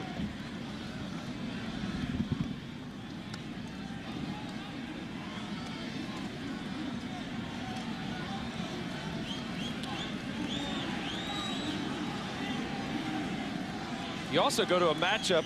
Bernie Williams is 160, 4 for 25 against Timlin. Against Derek Lowe, he's 340, 16 for 47 with a home run. 2 balls, 2 strikes. The tying run at third, 1 out. Full count. That's the one he wanted right there, but the fastball stays inside.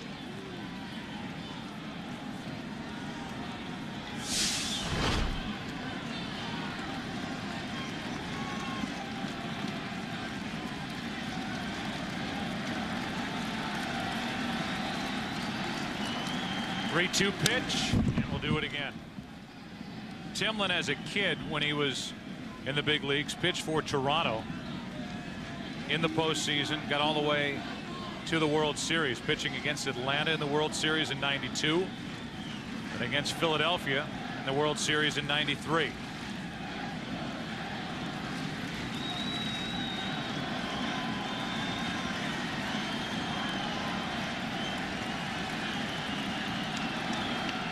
Runner at third, 1 out, 3-2 pitch. And a chopper. Matsui was late in coming to the plate. He's going to score to tie it. It's a 3-3 game on that chopper off the bat of Bernie Williams. The reason he was late is he was not going on contact. But when you're not going on contact, you do have the right and the responsibility to determine how high the chopper is and run after the delay. The delay right there coming in to tie the ball game. Cabrera tries to barehand the ball. It goes under his hand. I'm not sure he made contact. Maybe with his ring finger. A real break for the Yankees. It goes as an RBI infield base hit for Bernie Williams. And now a ball to Posada. Last night the Red Sox had a lead for 7 minutes. Tonight 16 minutes. After getting 3 runs in the bottom of the 5th. The Yankees have tied it in the 6th, and they have 1 on 1 out. Posada takes ball 2. How about that? Talk about a weird game. You're looking for the ground ball. You have the infield in. You get the ground ball, and it's not hit hard enough. And Matsui scores. Matsui right in the middle of it again for the Yankees. Timlin behind on the count, 2-0. Now 3-0, and he gets away. Down to second is Bernie Williams.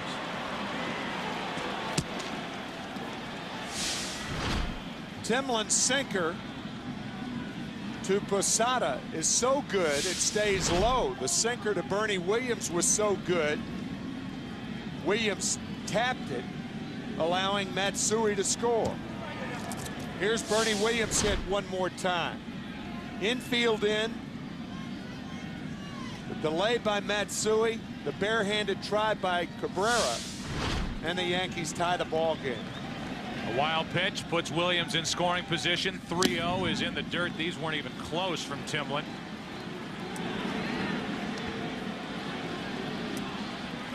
And now with 2 on and only 1 out, Ruben Sierra will be the hitter, and Dave Wallace, the pitching coach, is going to come out and talk.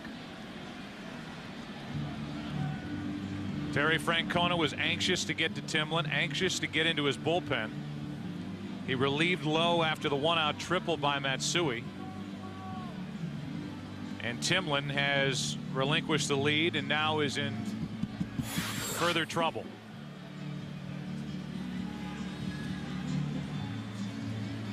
And that move of pulling Lowe in this 6th inning will be second guessed, you can bet. Everything else that Francona has done to this point has been. And taking Lowe out the way he had pitched, I think, caught the fans by surprise here. Timlin came charging out of the bullpen and has given up the lead.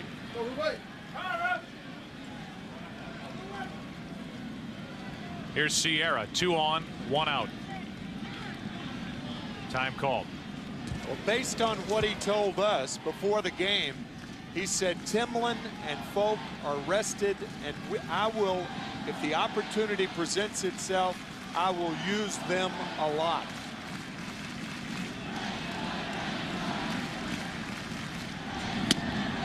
A strike to Sierra. But bringing Timlin in here in the 6th inning, his a lot could potentially maybe get the Red Sox through the 7th. You're still looking at a long night for your bullpen with only 2 of the arms really rested down there. Embry had a rough night last night. With 2 on, 1 out, the 0-1. Sierra takes it in the dirt. Williams goes to third, throw down, out. Joe Torre will argue, and I don't blame him. He comes out to argue with Randy Marsh, and I'll be anxious to get another look at that play. 2 out in the inning. Well, the Yankees got a break last night in the 1st inning when Manny Ramirez proved to be safe at third base. And now this throw actually beats the runner, but it looks like Bernie Williams trying to hook into the bag. No, he wasn't hooking. He never got there. Williams never got to the bag, and it looked like the tag by Miller got the right foot. Yep. That was a good call by third base umpire Randy Marsh. And what a good play by Billy Miller, just sticking his nose in there.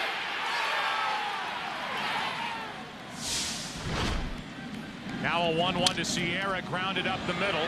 Bellhorn keeps it on the infield. Throw to first is wild, but Millar does a good job to keep it in play, and it's first and third on a 2-out infield single by Sierra. What a huge play that was at third base. Fine play by Bellhorn to come up with it. A better play by Millar to block it at first base. Tell you, Miller does deserve a lot of credit at third base, but so does Jason Varitek, hopping on that ball immediately and throwing out Bernie Williams. I didn't think he had a chance.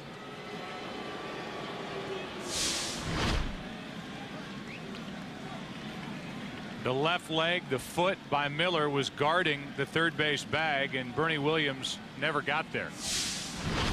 Now it's first and third, 2 out, and Tony Clark, who's 1 for 2 tonight, could put New York back on top with a hit. Timlin's thrown quite a few pitches in the dirt. He grounds to the right side. Bellhorn knocks it down, can't make a play, and the Yankees lead again.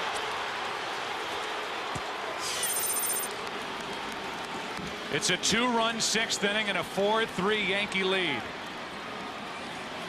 And there's Tony Clark getting the start, putting the ball in play, and putting New York back in front.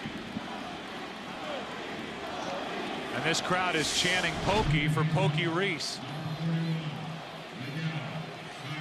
Well, Bellhorn went to his right. Pokey wouldn't have made that play. He might have made that play going to his left. Ball off the heel of the glove. It's an RBI base hit for Tony Clark.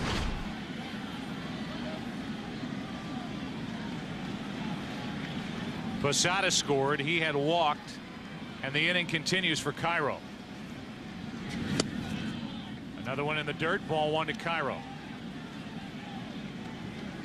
A 1-out triple by Matsui, chased low. And the only out that's been recorded since Timlin came in was over at third, after a pitch was in the dirt and trickled away from Varitek.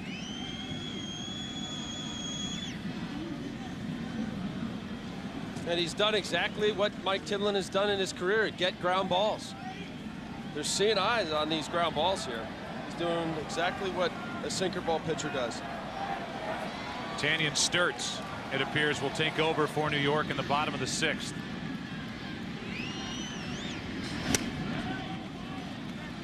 It's 2-0 on Cairo.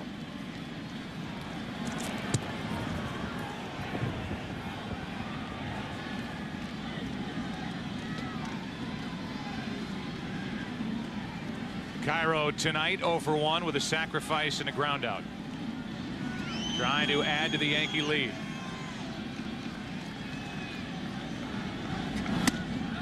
Two and 1.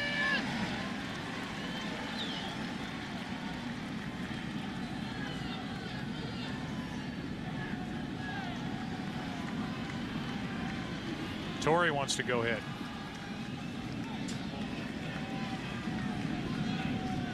Two on, 2 out, 2 balls and a strike on Cairo. 2-2.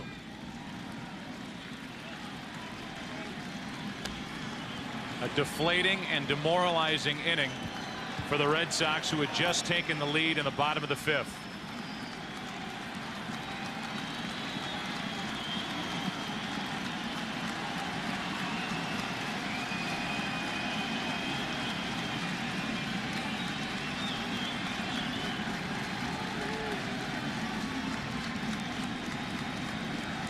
Cairo with 2 out, grounds it foul.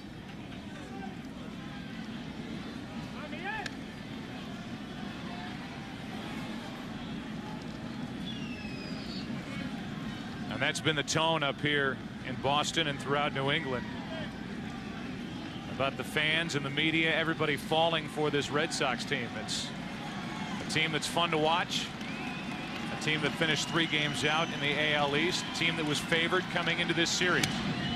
But right now, a team that's down 3 games to none and trailing in game 4, 4-3 in the 6th.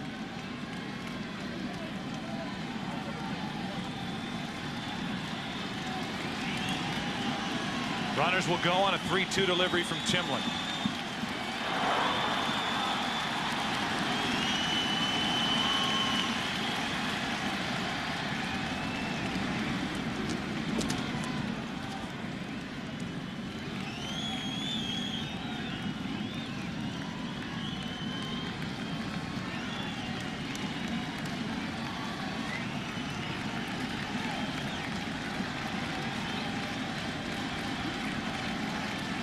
3-2 pitch. The bases are loaded.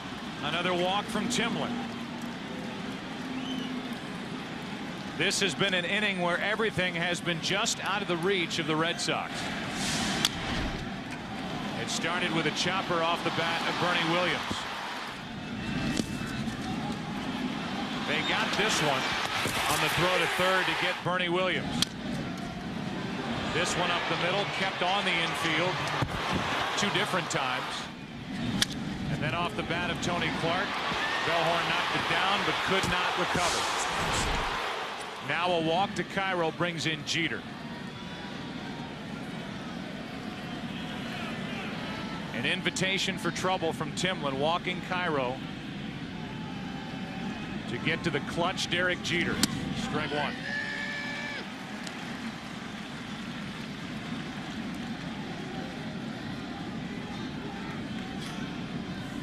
Only 3 hits in 14 at-bats in this ALCS for Jeter.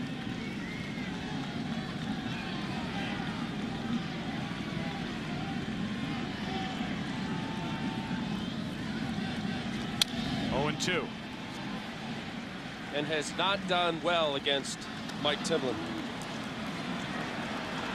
That hard sinker borne in on Jeter. It's a good combination for Timlin.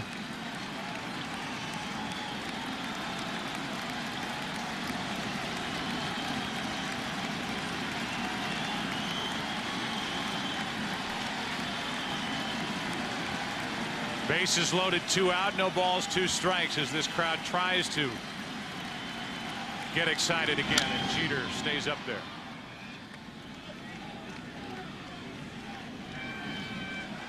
I know the managers look at statistics and they look at matchups, but during the course of a game, especially in the playoffs,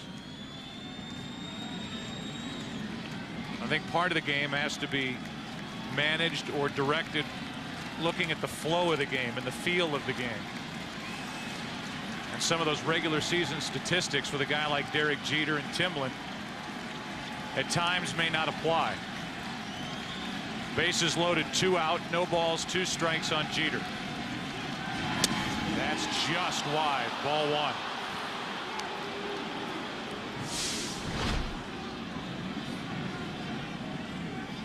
Trying to get Jeter to bite on that low outside sinker.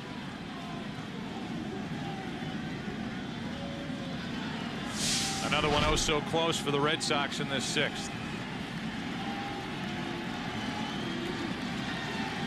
Bases loaded, 2 out.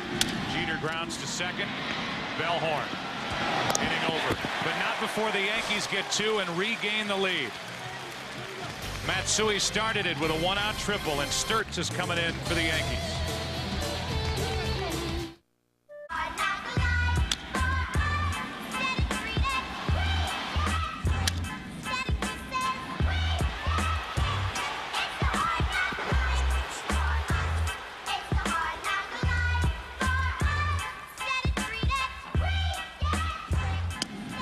Ball 1 down and in as we work now in the bottom of the 6th inning.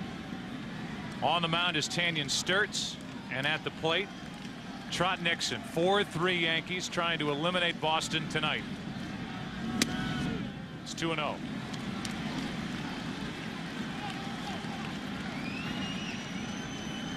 Nixon is fly to right, line to center.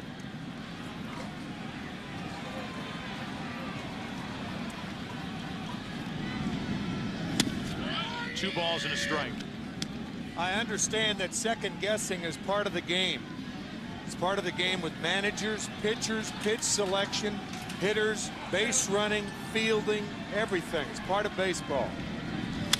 Off the end of the bat, 2-2. But in my opinion, if you second guess Terry Francona for bringing in a pitcher that gets a 78-foot ground ball with a man on third and 1 out, it's unfair and wrong.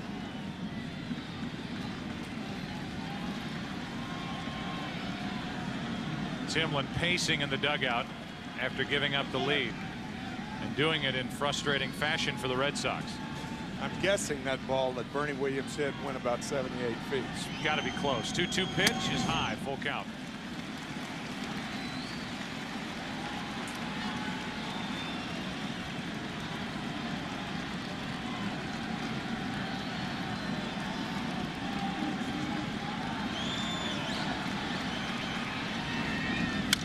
Nixon pops it up left side. Jeter, Matsui, and it's Matsui for out number 1. So Nixon is gone. Millar will be the hitter. This week's WebMD symptom checker focuses on John Olerud, a bruised left instep. Check your own symptoms with WebMD symptom checker at webmd.com.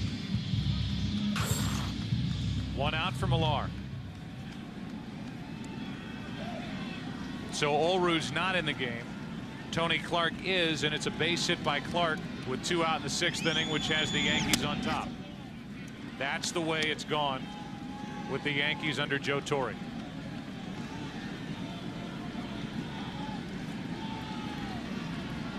Here's a 1-0. Millar pops it straight up behind home plate. Posada will give it a look. It's out of his reach and out of play. 1 ball, 1 strike.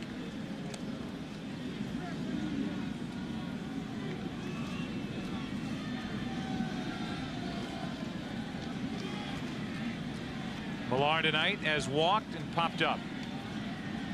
Orlando Hernandez is in line for the victory. The Yankee bullpen hangs on. Millar takes a good fastball for a strike, 95 miles per hour. 5 innings, 3 runs for El Duque, 3 hits, 5 walks, which hurt him in the 5th, and 6 strikeouts. Millar, a base hit with 1 out here in the 6th. We look ahead to tomorrow and remind you, if necessary, Game 5 of this ALCS, the Yankees and the Red Sox. That's at 5 Eastern, 2 Pacific. You can assume Pedro Martinez will be on the mound for Boston, taking on Mike Messina. But the Red Sox have to win tonight to make that a reality. And then it's the Cardinals and Astros Game 5, with that series tied 2 games apiece. From Houston, it all begins with the all-new Dodge Dakota pregame show. Here's Bill Miller. Ball 1.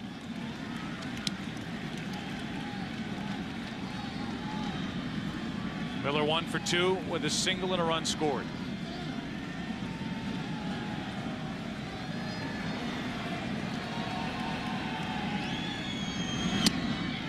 The clock is ticking. In more ways than one. You take on this Yankee team, and the obvious is that Joe Torre has Mariano Rivera ready for more than an inning if need be. The Red Sox needing to get something done in this 6th or in the 7th. They trail by 1. Miller grounds foul.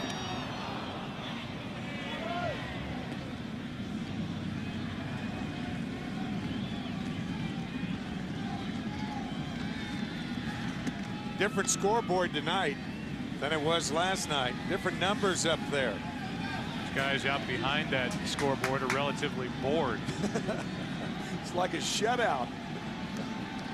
A couple guys back there nursing pulled hamstrings, I'm sure. 1-2 on Miller. 2-2. Inside the scoreboard, inside the manually operated scoreboard at the base of the green monster. Peeking through and hoping to put up a crooked number for the hometown Red Sox. Miller grounds 1 to short. Jeter, Cairo. The inning is over. A 1-out hit by Millar. The double play ball follows. We go to the 7th. Yankees up. Back after this from your local Fox station. Joe Torre saying he has seen an extra little spark in the eye of Alex Rodriguez during the playoffs. He has come alive, unlike at any other stretch in his first year with the Yankees. He has hit a 2-run home run tonight, 1 for 3. In this series now 7 out of 17. With 2 homers, 5 RBIs. Leading off in the 7th. And the count's 2-0.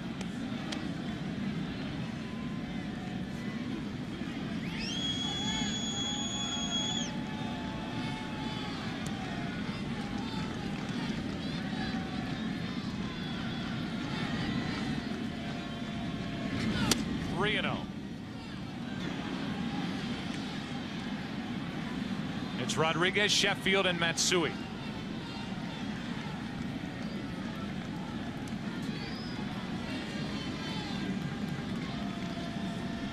The count from Timlin and a 4-pitch walk. And if you want to talk about Timlin and Folk for a lot, by bringing Timlin in the 6th inning, Keith Folk is getting loose in the 7th.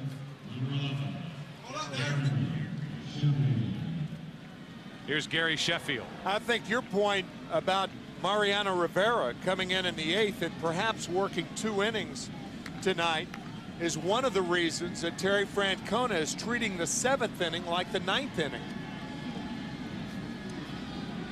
And against the heart of the Yankee lineup.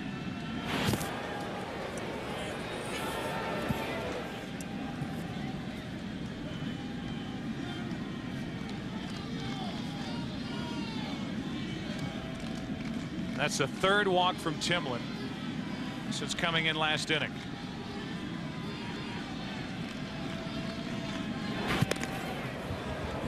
And if these throw overs are called from the bench, Al Leiter, they're obviously trying to buy more time for Folk to get ready out in the bullpen. Well, you also have a ground ball pitcher in Timlin, and he's always 1 pitch away. Anytime you have a sinker ball pitcher, you're 1 pitch away from winding up again here in this case with nobody on, 2 outs. And with the matchup of the way Timlin can bore sinkers in on the righties, these right-handed hitters, particularly A-Rod, Sheffield, Jeter, you got to bust him in on the hands. As quick as Sheffield is spinning on a fastball, you can still get it in on him. That is 5 straight that have missed from Timlin. And now Varitek's going to go out and talk. Trying to get Folk ready to come in here in the 7th inning.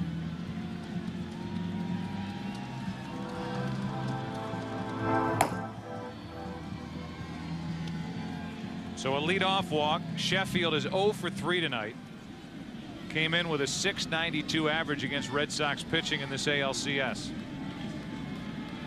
He's flying to right, struck out, grounded out.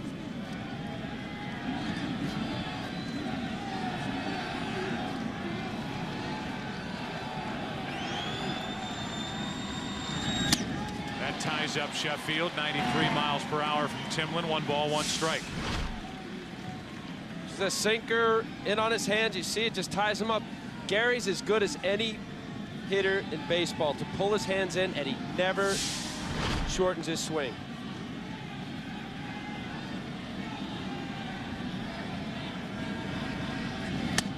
Not close. 2 balls and a strike.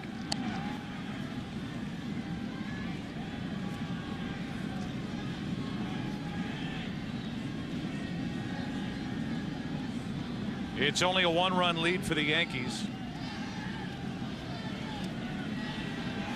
But you get the feeling this crowd feels like it's a much bigger lead for New York. 3 games to none, up by a run here in the 7th. Sheffield reaching for it, 2-2. Well, the Red Sox just cannot allow the Yankees to score again. They only have 3 outs with which to work against Tanyan Sturtz or others from the bullpen before they have to cope with Mariano Rivera.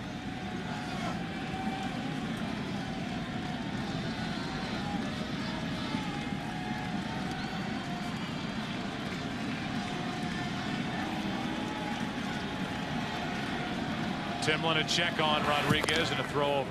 Well, what a dominating presence Rivera is out there.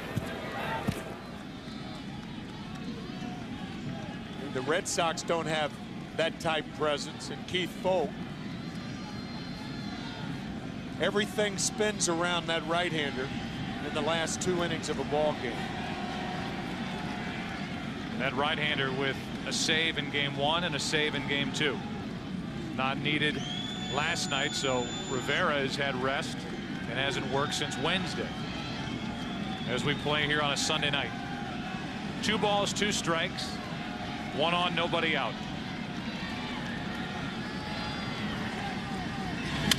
And a pop-up behind the plate. Varitek has a play. 1 on, 1 out. Top of the hour, 11 o'clock straight up here at Fenway Park. Along with our producer Pete Macheska, our director Bill Webb, Joe Buck, Al Leiter, Tim McCarver with you, and our game summary is brought to you by Nissan. Hernandez went 5, allowed only 3 hits but 3 runs. Lowe 5 1/3, relieved by Timlin. Matsui more extra base hits tonight, and Mike Timlin was surprised to see Francona come get him. Keith Foulke, the closer for the Red Sox, is coming on here in the 7th. Mike Timlin is in the dugout watching, in the presence of Hideki Matsui. With 1 on 1 out, the Yankees already up by a run in this game, up 3 games to none, brings Keith Foulke, the closer, into the game in the 7th. Runner at first, 1 out. Tim, even though I know you touched on it a moment ago, I think it's worth trying to explain again why you believe Terry Francona is bringing Foulke out of the bullpen right here. Yeah, I think he considers this the 9th inning, because they have 3 shots at Tanyan Sturtz or the other part of the Yankee bullpen, coupled with the fact that Terry told us before the game that I'm going to use Timlin and Foulke a lot. You disagree with it, but that's what he told us, and that's what he's doing. Timlin lasted only 1 inning, as the count goes to 2-0 on Matsui. He allowed 1 run. He's on the hook right now. 3 hits. He walked 3.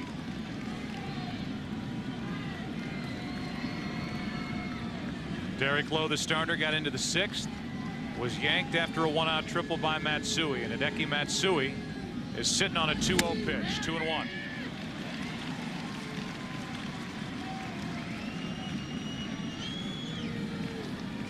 Matsui has an opportunity here to make sure his name is on that MVP trophy in this ALCS if he can come through for the Yankees.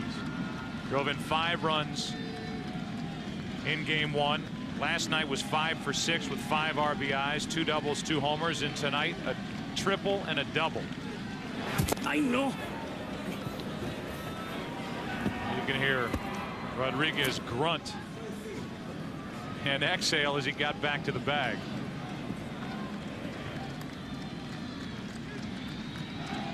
Deadly quiet is Fenway Park.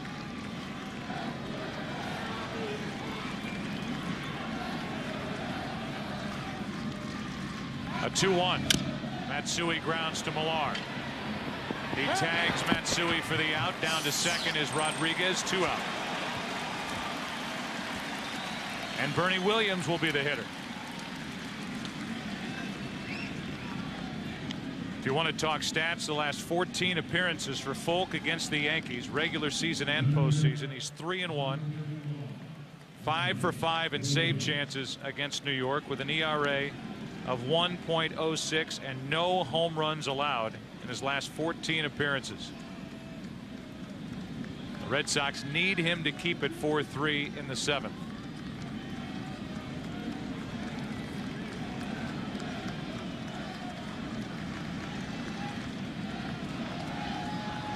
Bernie Williams takes a strike.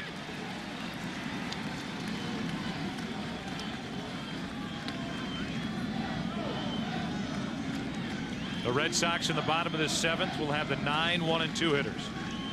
Bellhorn, Damon, and Cabrera. Anybody gets on, Manny Ramirez.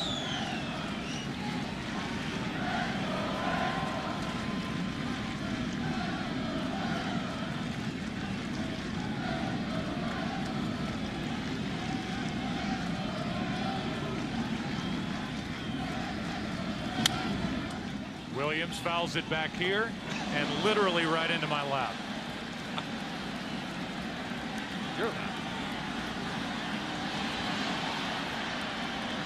Joe doing the smart thing in front of the Fenway faithful. Absolutely. Throwing the ball back, of course.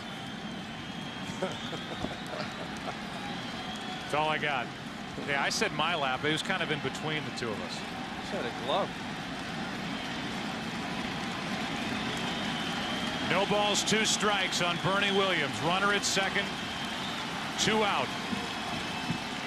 Foulke trying to close the door on the 7th. Just missed. Ball 1.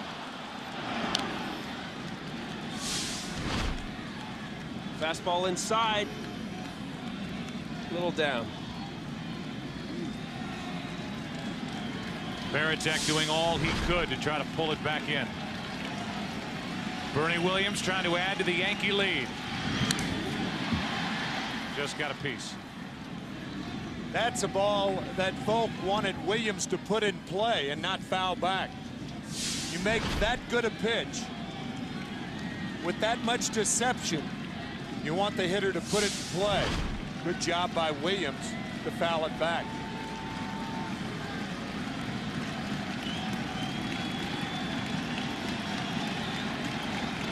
Can only watch with one eye open.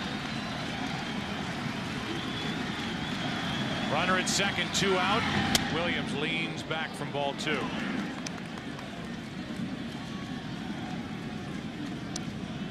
Bernie again, the forgotten guy with his group, the heart of this order. Hitting .389 in this LCS, and out to talk is Varitek.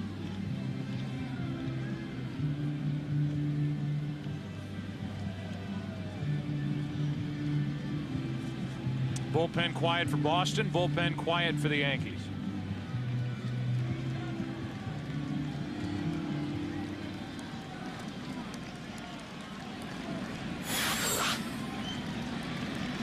A leadoff walk, Sheffield fouled out, Folk came in, Matsui grounded out. Now a 2-2 to Williams. Off the fists and back and out of play.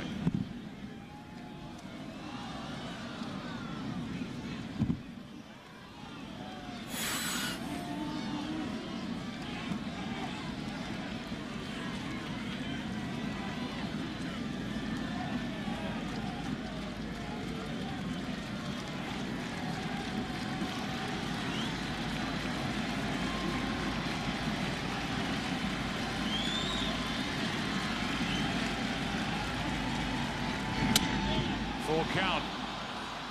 On deck, Posada.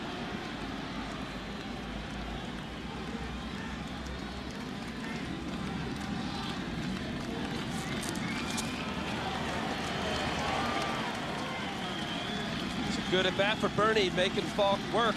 There's a closer who's gone 2 innings 7 times this year. Not more than 2 all year. Pitching in the 7th. And this game has come to a standstill as Williams steps out. His sequence prior to those 3 fastballs in a row was a changeup, fastball, changeup, fastball. Set him up for a changeup. And Bernie Williams just got a piece of that changeup. Still 3-2. And again, Varitek wants to make sure as he goes out to talk.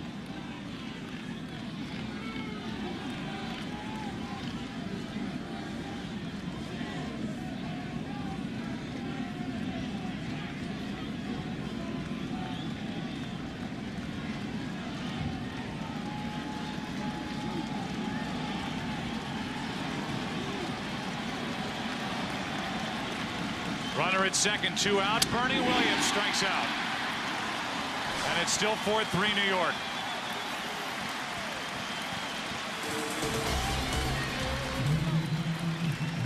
Got him on a high, hard one up and in. Folk comes in and shuts the door on the 7th, and we will stay here at Fenway Park. Joe DiMessina will perform God Bless America before the Red Sox bat, and the Red Sox faithful hoping they can get something done against this Yankee bullpen. Sturts faced only 3 in the 6th inning. Gordon is getting loose, and ball 1 inside to Bellhorn.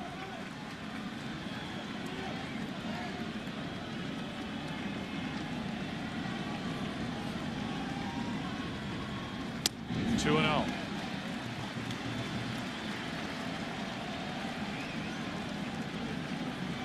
Bellhorn, even with all those strikeouts during the regular season, hit .264. 1 out of 13 in this series, trying to scratch his way on. 2-1. Top of the order will follow Johnny Damon and then Cabrera, with Manny Ramirez due up 4th in this 7th.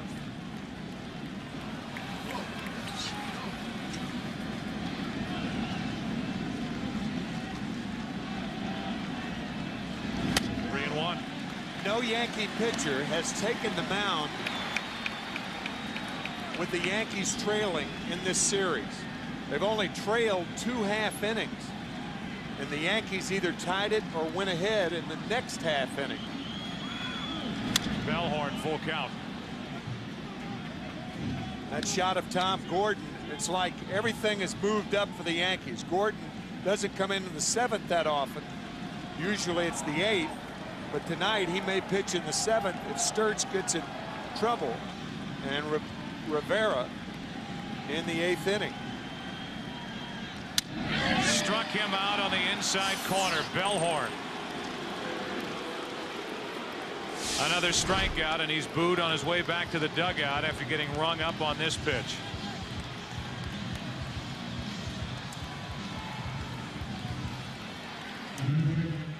First strikeout for Sturts. And now Johnny Damon. That pitch could have gone either way. That was a very close pitch. And the Yankees once again got the call. They're getting the hits and the calls against the Red Sox. And a lot of the breaks on choppers and balls just out of the reach of fielders. Damon grounds back to Sturts, and Johnny Damon just can't get it together. 0 for 4 tonight, 1 out of 17 in this series. Tomorrow, ALCS Game 5 if necessary. Yankees and Red Sox, Pedro and Messina. Followed by NLCS Game 5, Cardinals and Astros. It all begins tomorrow at 5 Eastern, 2 Pacific, with the all-new Dodge Dakota pregame show. And in Game 5 in Houston, Brandon Backey against Woody Williams, a Houston native, the starter and winner in Game 1. That series tied 2 games apiece. Here is Cabrera in a very important at bat. 2 out. Nothing going on right now for the Red Sox, but instant rally is on deck in Manny Ramirez.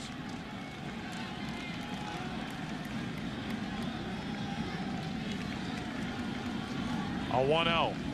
Cabrera into right center field. That ball, Bernie Williams with a sliding catch to end the inning. That sends this game into the 8th. It's Game 4. Yankees up 3-0. And tonight, leading 4-3.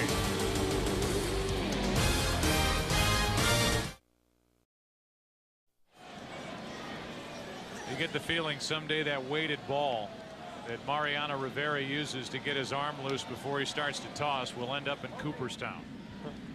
We're into the 8th inning of Game 4, and Posada deals with the Red Sox closer, Keith Folk. Ball 1 low and away. I don't know if the weighted ball will, but its holder will. Mariano Rivera is getting loose as Game 4 is in the 8th inning. And again, with that piece of the puzzle coming together, it makes it all the more understandable part of Terry Francona to treat the last 2 innings like it's the 8th and 9th rather than the 6th and 7th, because Rivera was available and is available for 2 innings tonight. 2-1 on Posada.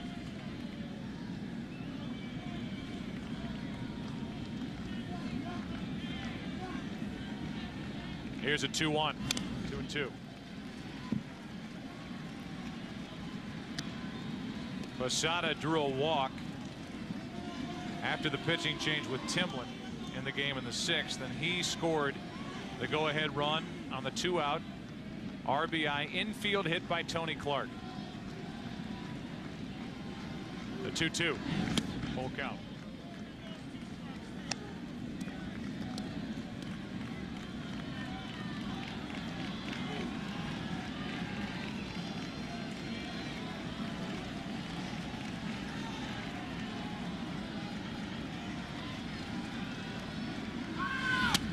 A leadoff walk. Let's go down to Chris Myers. Joe, the chill in the air, and not just what Red Sox fans are feeling. The temperatures dipped into the low 40s down on the field. I noticed when the Red Sox were batting, a number of their players were going back into the tunnel, getting near the heater. In fact, Curt Schilling was really one of the few Red Sox players that was vocal and cheering. And meanwhile, on the Yankee bench, Rod Jeter, very vocal, very attentive. Maybe the difference between 3-0 and 0-3, or the difference between being a Yankee or a Red Sox. Here is Ruben Sierra. Right now 42 degrees. Sierra grounds one to second. Bellhorn, one out. The return throw not in time. 4-6 on the force out. Bellhorn to Cabrera. If a double play is a pitcher's best friend, what's the fielder's choice? An acquaintance? In this case, A good friend, a distant friend. Somebody you see once in a while. 1 on, 1 out for Tony Clark. 2 for 3 tonight, making his first start of the postseason in place of the injured John Olerud.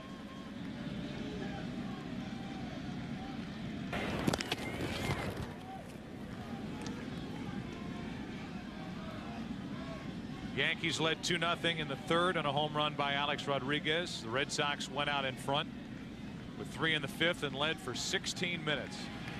They've led in this ALCS for a total of 23 minutes. The Yankees came back with 2 in the sixth. They still lead at 4-3 in the eighth.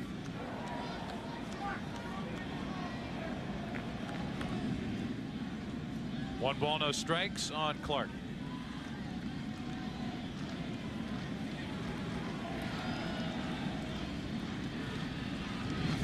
On the outside corner, 1-1.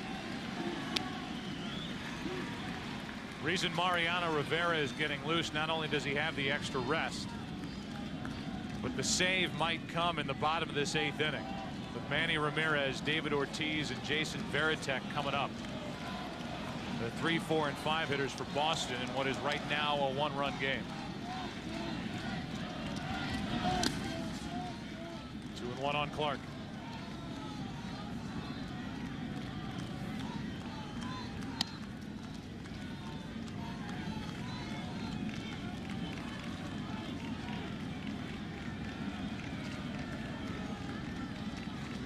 Falk is looking for Clark to roll over on one of those split fingers.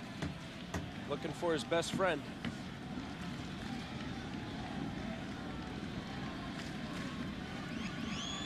Falk took over in the seventh, working in the eighth.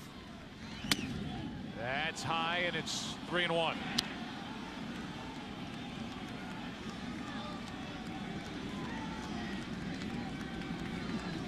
Cairo, the number 9 hitter, is next.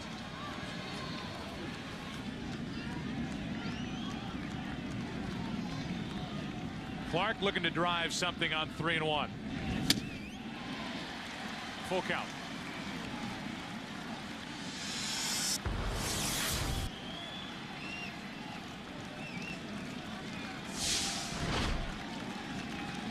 It's a high fastball, same pitch. The umpire called the ball the previous pitch.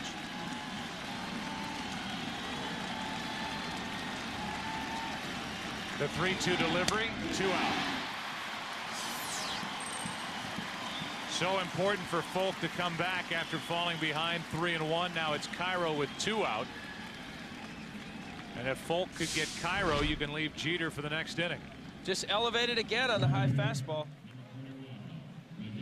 It's hard to lay off, especially as often as Falk throws his split finger to the lefties. High fastball, split in the dirt.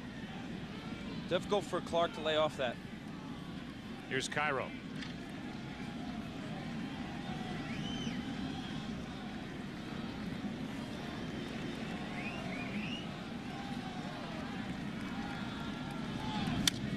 Strike 1.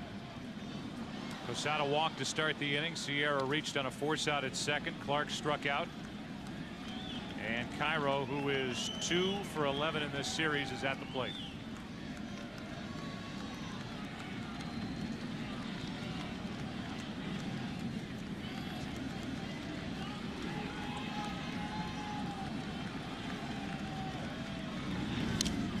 Blocked by Varitek.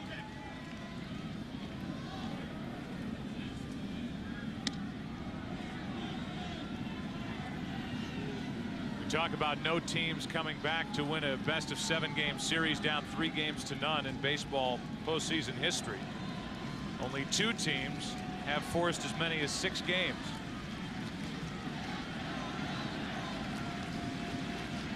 '98 Braves, the '99 Mets.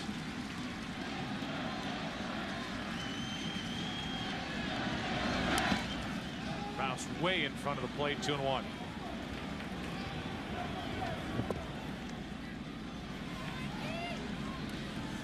Twenty of the 25 times a team's been down 3-0, they've been swept.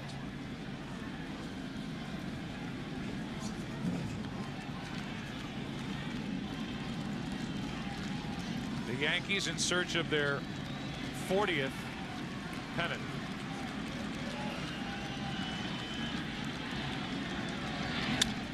Cairo pops it up down the right side. Long run for Nixon, and he's on a roll. 2-2. Hard game to figure out. Last night the balls were pounded off the wall and guys' arms are tired and swinging so much, and today, if it holds up, potentially the winning run was a ball that was 78 feet. Did you say, Tim? Couldn't blacken your eye? About that. Crowd comes alive on a 2-2 count with Cairo at the plate.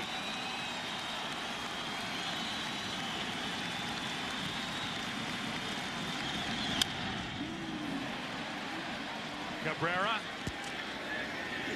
That'll send this game into the bottom of the 8th. Heart of the order coming up for the Reds.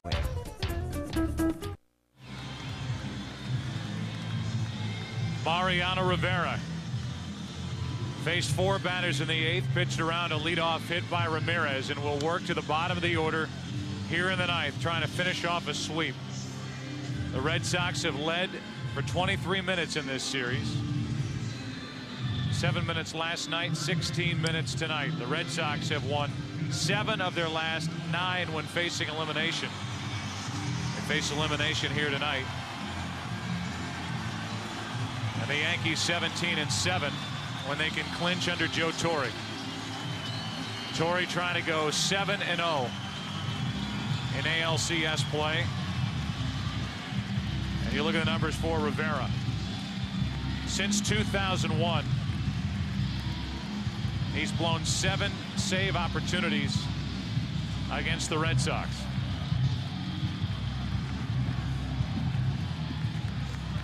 But the Red Sox trying to get him in the postseason. Rivera looking for his 33rd postseason save. Here we go.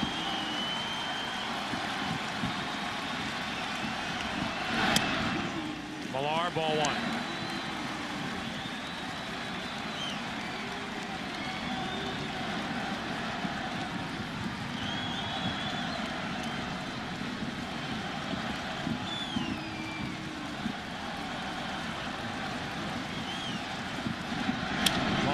It foul.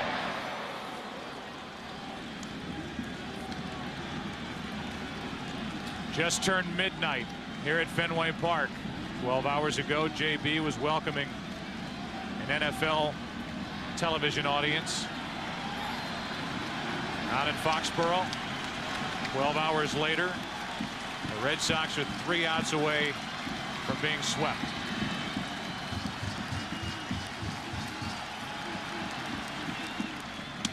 Inside, 2-1.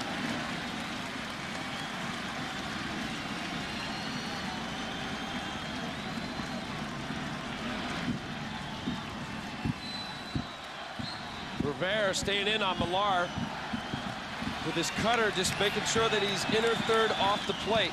He missed with the 1 and Millar was out in front. It's 3-1.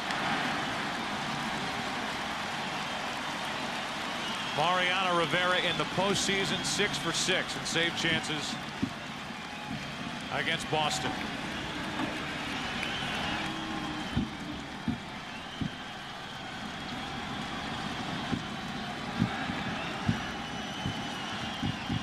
A leadoff walk, and there's life for the Red Sox.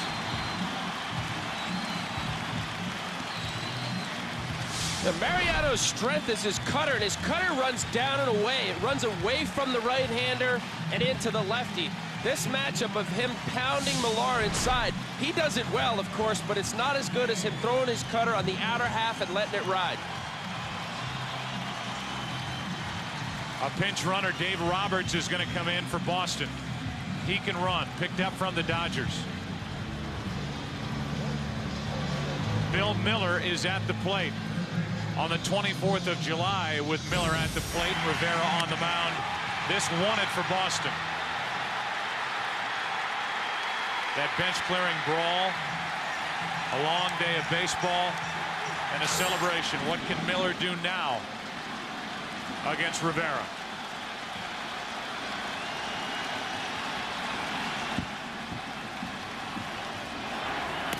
Roberts with a huge lead draws a throw. Very fast, Roberts.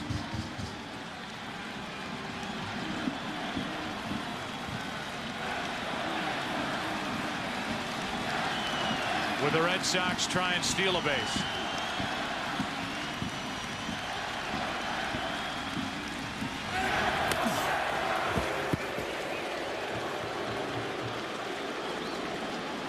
Miller has a hit tonight, and twice he's bounced out.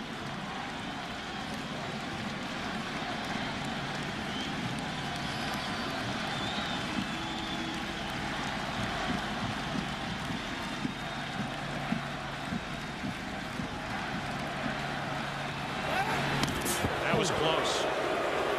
He's going. He certainly got a lead big enough to go.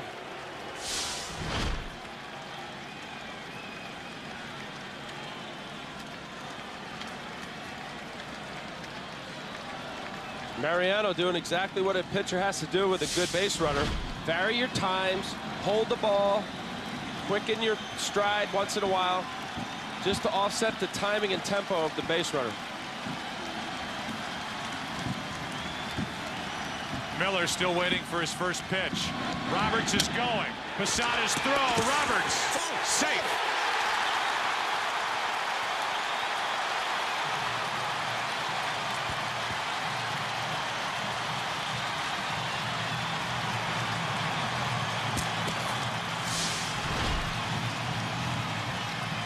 Roberts had a great jump. It was a good ball for Posada to throw on. Good call. Roberts was 38 for 41 in stolen bases. Nearly perfect. Now Miller will try to get him at least over to third base.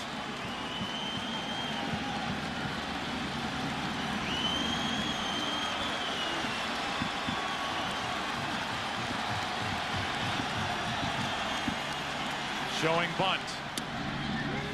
Taking strike one. Two seldom used bench players could have key roles for Terry Francona here in the ninth inning. Roberts, a pinch runner stealing second, and Minkiewicz, who was picked up from the Twins, right now in the on-deck circle with Bellhorn's spot due up next. This season hanging on a bunt here.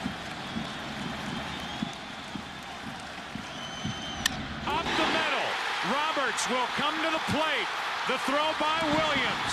Bill Miller has tied it.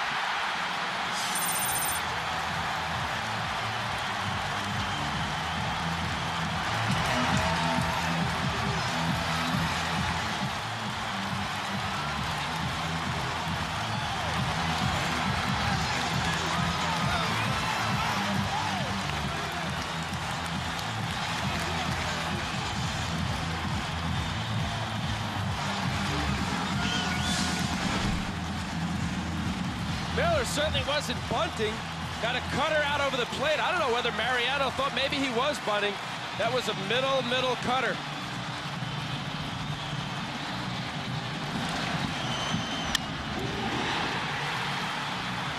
The legs of Dave Roberts flying to the plate, and in his back pocket the tying run.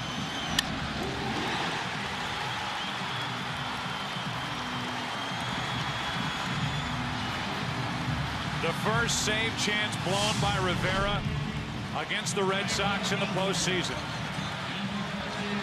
Still nobody out, and Minkiewicz is the hitter.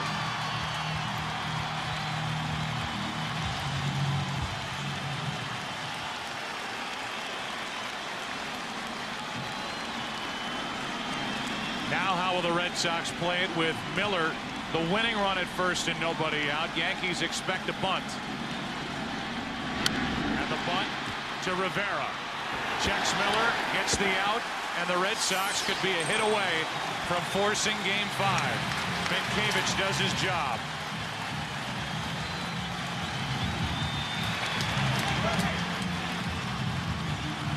The man who has struggled this entire series at coming up with hits, getting on base, starting trouble, thanks to this bunt by Minkevich.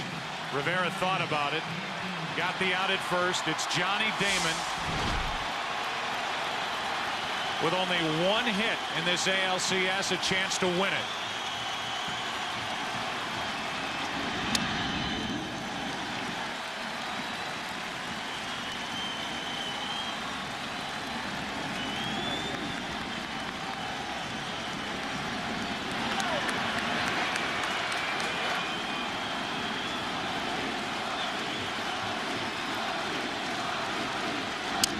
To the right side.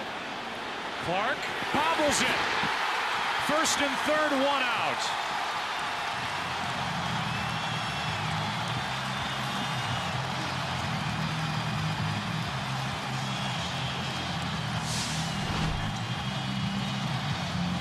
So cutter in on Damon's hand. It had kind of backspin to it, side spin. You can see it spinning, almost like a cue ball. It's an error on Clark to put the winning run 90 feet away.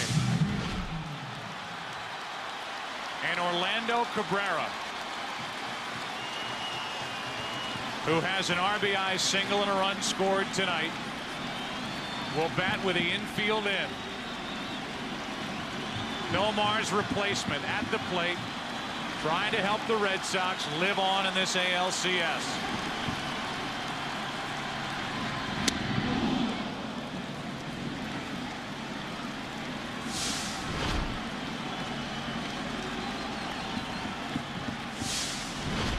The infield is in.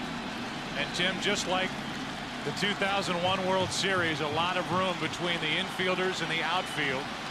They're in, but there's a lot of green out there for Cabrera. Infield in, outfield in. 0-2. Rivera in, side. And Cabrera so anxious, swinging at a pitch that was unhittable and way out of the strike zone. Look for Rivera to go back up and in, or at least up.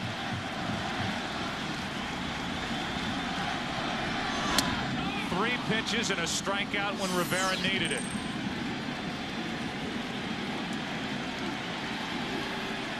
The first pitch was the best pitch for Cabrera to hit. It was down in the strike zone. But then Rivera could smell it.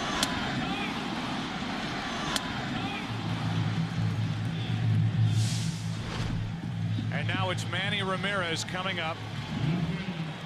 A man who drove home 130 runs during the regular season. And a guy who doesn't have one RBI in this ALCS, with a chance to win it for Boston.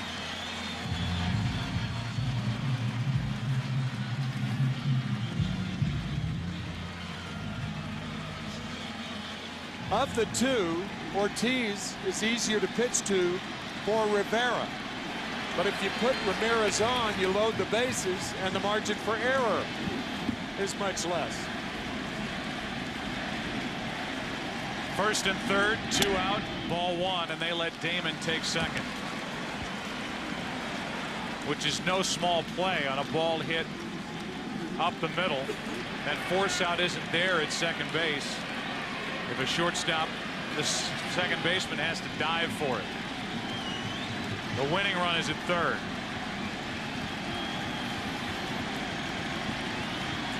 Manny Ramirez takes ball two.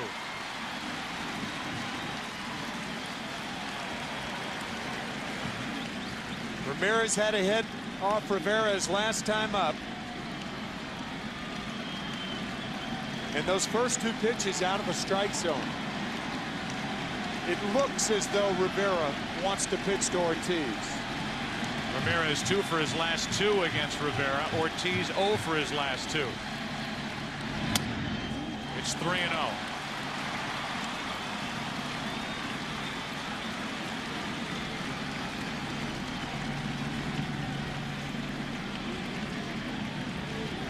Alan Embry is getting loose for the Red Sox in their bullpen in case this game goes to the 10th.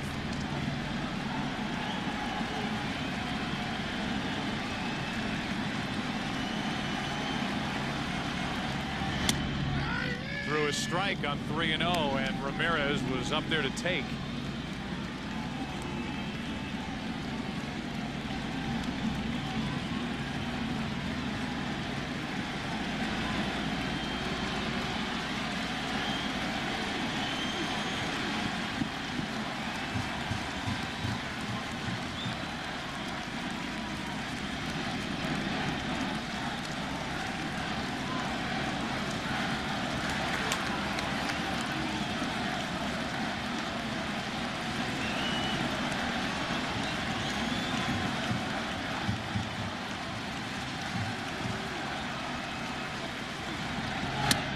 Count.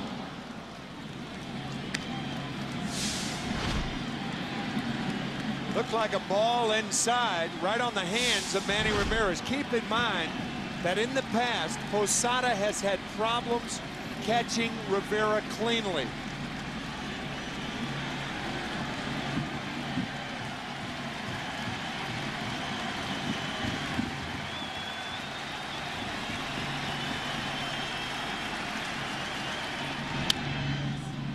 Still full. So whereas it looked like Rivera was willing to pitch around Manny Ramirez, he's come right after him.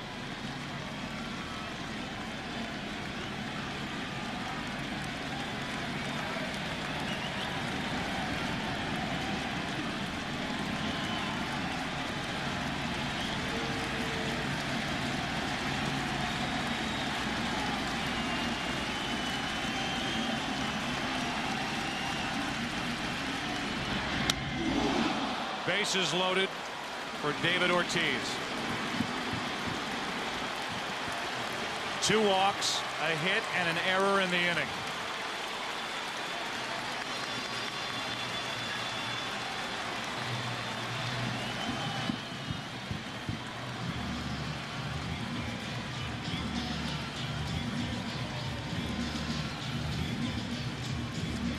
David Ortiz faced Rivera with 1 on and nobody out in the 8th. Rivera just went right at him, stayed hard inside.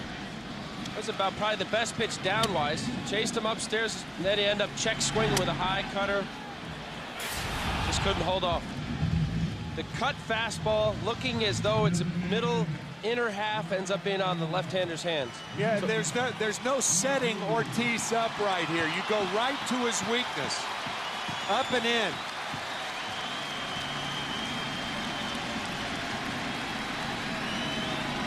Ortiz could win it for Boston.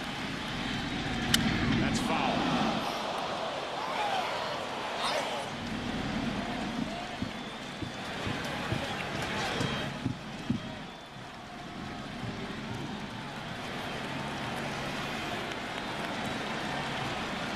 .38th pitch of the night for Rivera coming right here.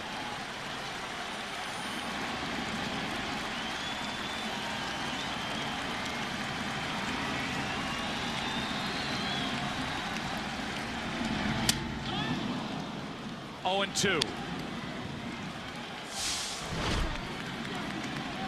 Up and in. Up.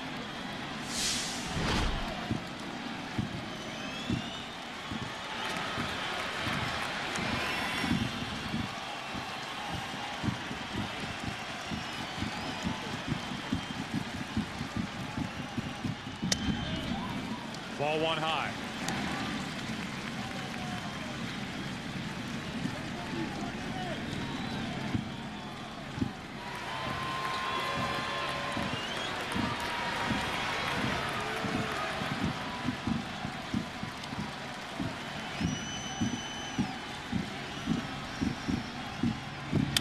Ortiz is jammed. He pops it up, and Cairo waits for it.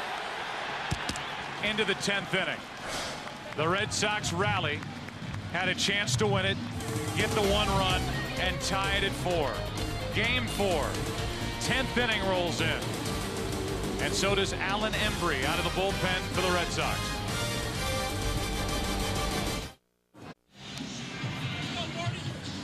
It's the 10th inning now, and a few changes for the Red Sox. Mariano Rivera in the dugout. He may be finished with Gordon getting loose in the bullpen. Minkiewicz stays in the game. He's at first base.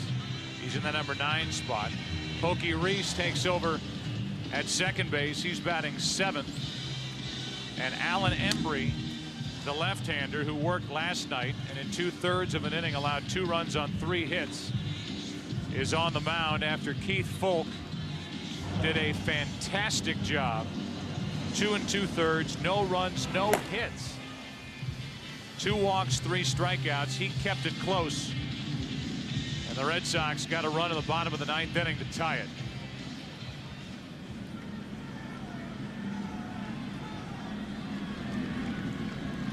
This game is 4 hours old.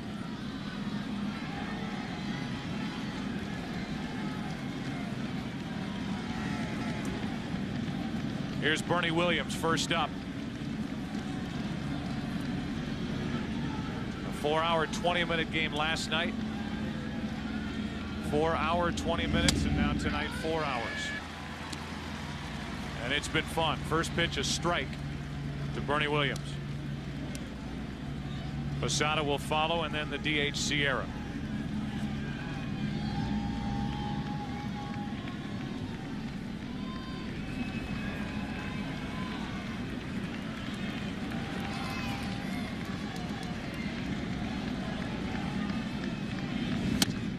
On the outside corner, 0-2.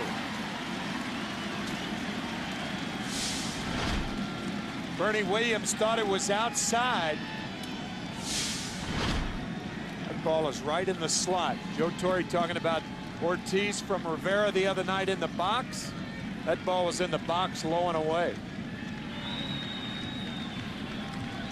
No balls, 2 strikes from Embry. Too far inside.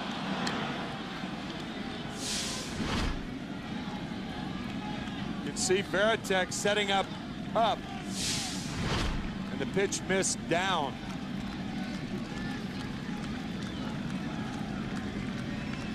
Embry's just basically coming at you. He's got a very good fastball, and he can get to the curveball. You see bounces in dirt. You see it elevate and down the dirt with the break ball.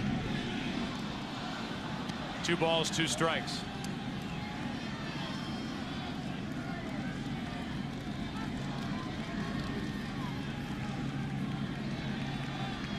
So Rivera seated in the dugout. Gordon getting loose in the Yankee bullpen. 2 balls, 2 strikes on Bernie Williams.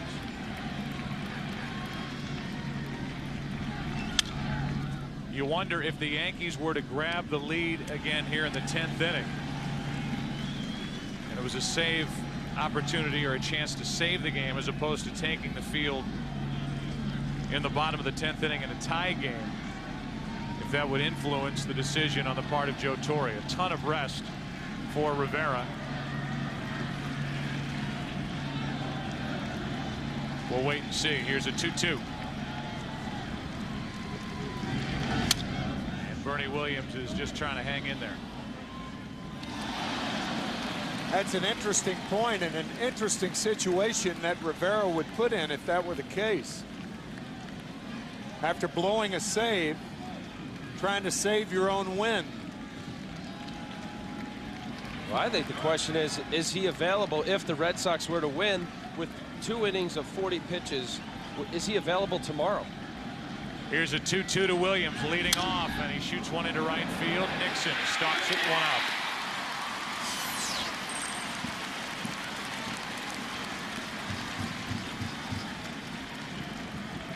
Jorge Posada digs in. Leaving the manager's offices this afternoon about 7 hours ago, Terry Francona bid us adieu, saying, "See you tomorrow."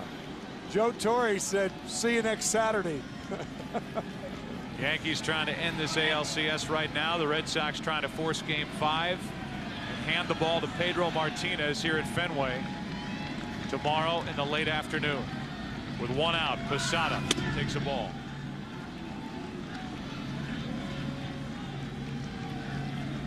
Posada's been on base 3 times tonight. A single, a pair of walks, a run scored.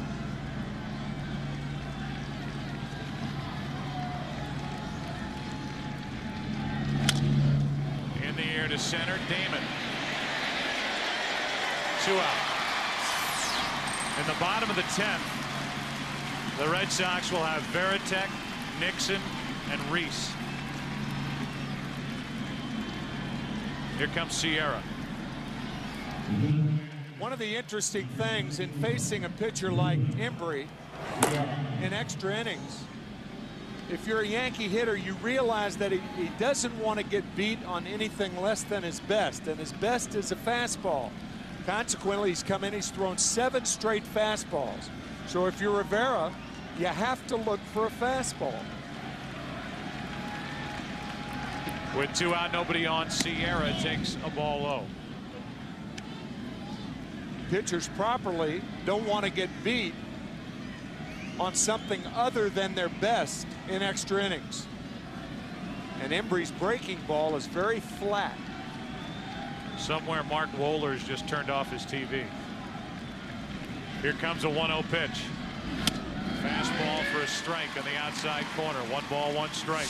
Way back in 1996, when Mark Wohlers threw Jim Leyritz a slider after myriad fastballs, and Leyritz had fouled back, and Leyritz tied it for the Yankees, a game that they would go on to win at Fulton County Stadium in Atlanta. Go 1-1. Strike 2.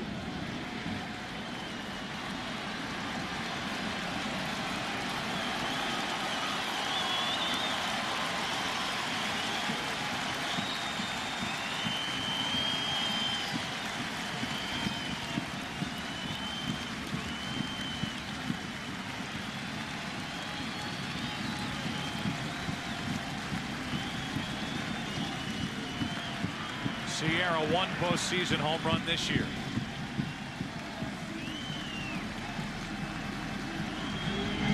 Fights it off.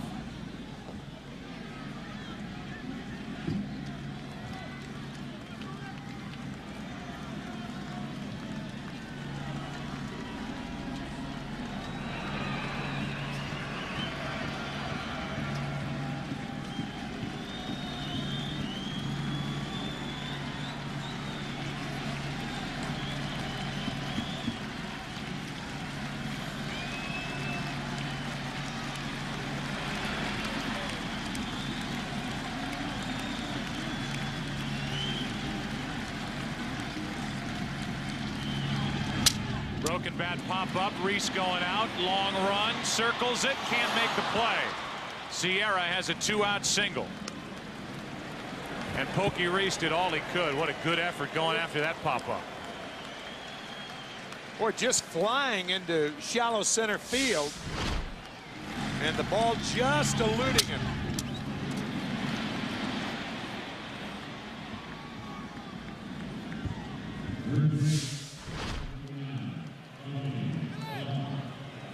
Now it's Tony Clark.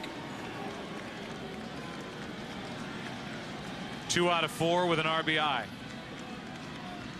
He drove in the last Yankee run in the 6th.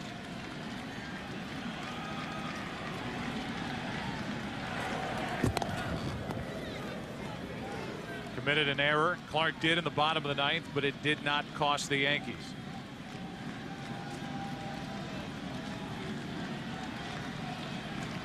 It did, however, make Mariano Rivera work harder to get the 3 outs and keep it a tie game as Clark takes the ball.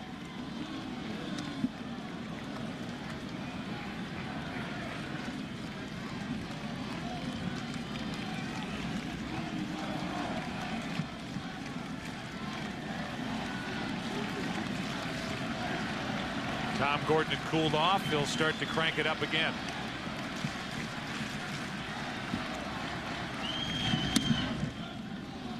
That's low. 2-0. On deck is Cairo.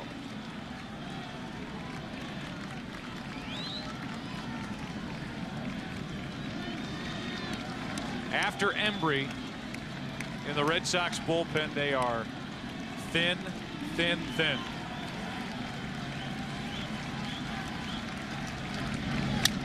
Two and one.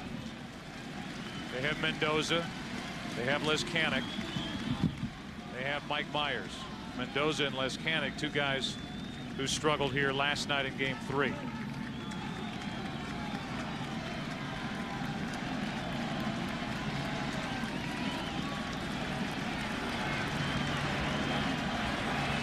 Two balls and a strike on Tony Clark. Should play in center for Damon. The Red Sox ought to come firing off that field with a chance to win it in the bottom of the 10th. It's a 4-4 game in game number 4. Gordon coming in back after this from your local Fox station. In-depth election coverage on KTVU Channel 2 News. Jason Varitek first up for Boston. They face the former Boston reliever Tom Gordon. His first year with the Yankees.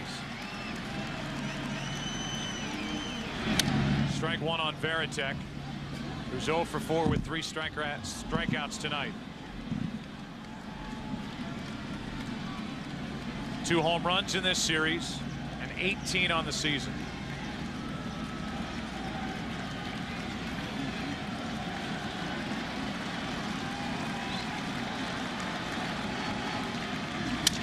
Line drive caught by Jeter.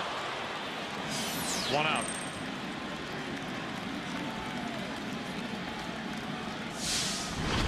Best ball that Jason Varitek has hit all night. And Jeter makes a rather routine play.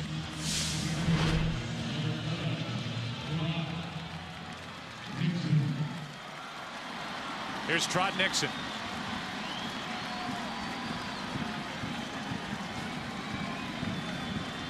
Nixon grounded out against Rivera in the 8th inning with a tying run at second. And now against Gordon, he takes a strike.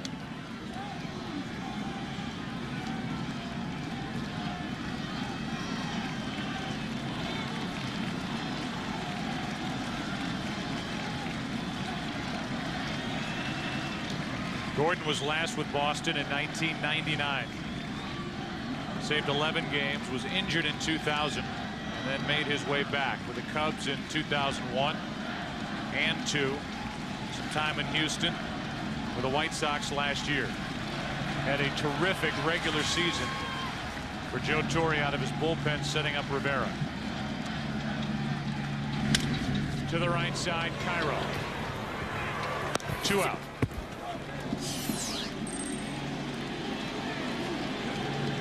And Pokey Reese will have his first at bat of this series.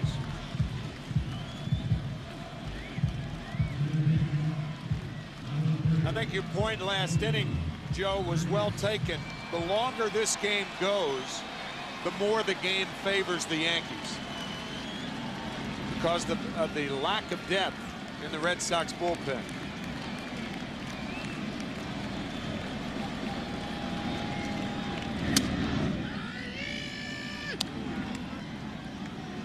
Strike one on Reese.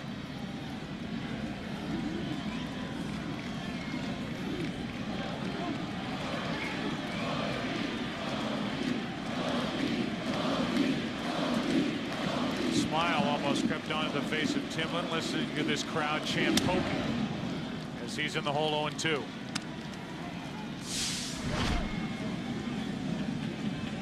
He's chasing a high fastball.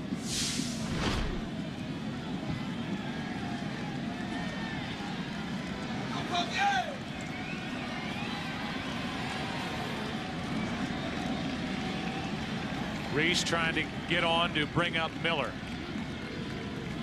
who had the only hit in the 9th inning against Rivera, but it was a game-tying hit. Ball 1.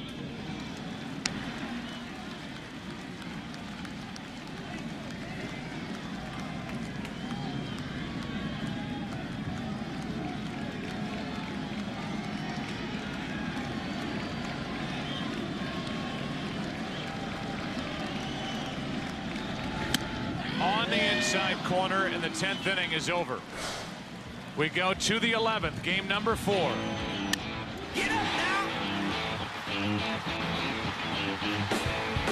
Get up and get it.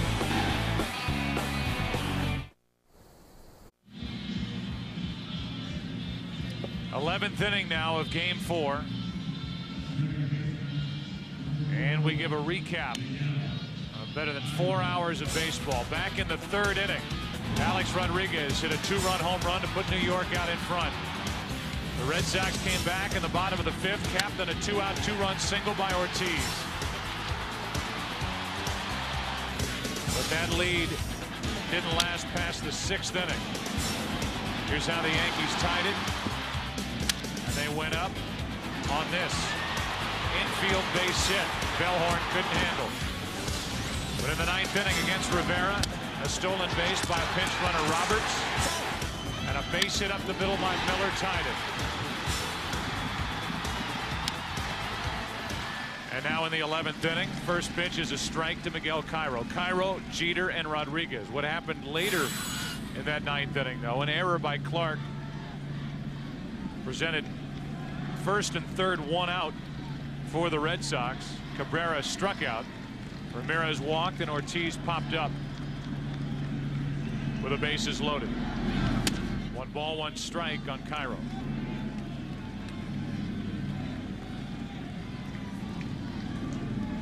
Miguel 0 for 2 tonight with a walk and a sacrifice.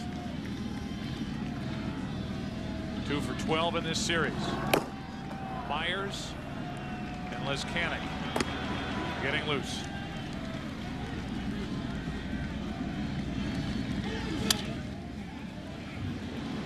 Strike 2.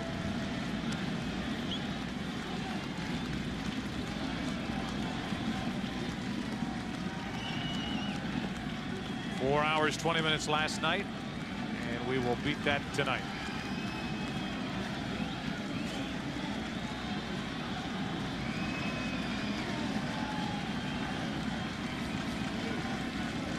The 1-2.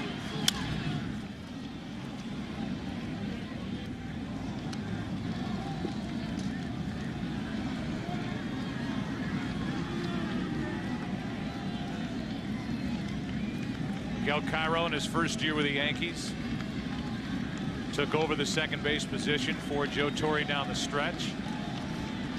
He's been there every day in the postseason.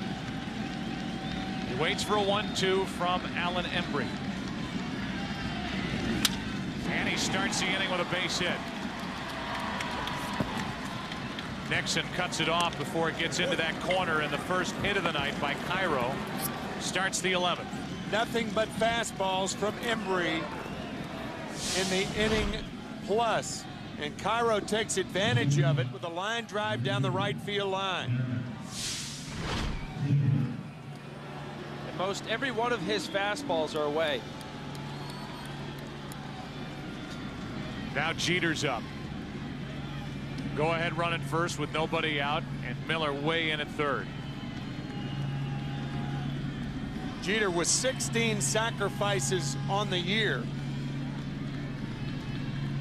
Look for him to bunt right here.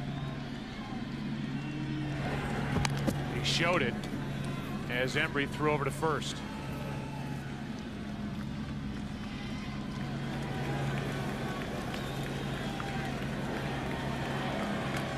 Had at least one man on in 32 of the 36 innings.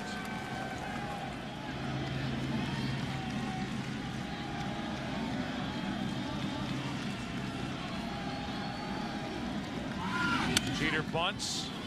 Embry makes the play. Out. Down to second is Cairo, 1 away.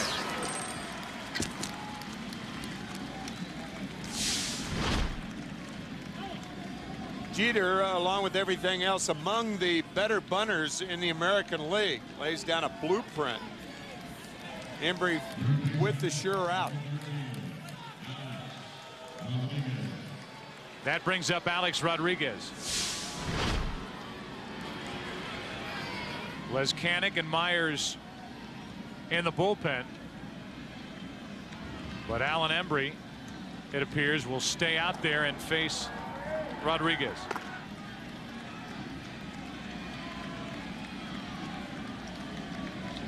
Rodriguez only hit tonight the 2-run homer in the 3rd. Strike 1.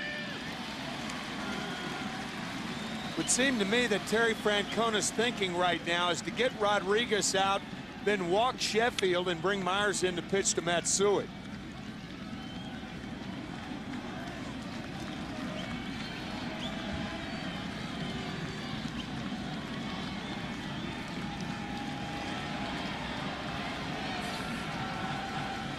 No balls, 1 strike on Rodriguez.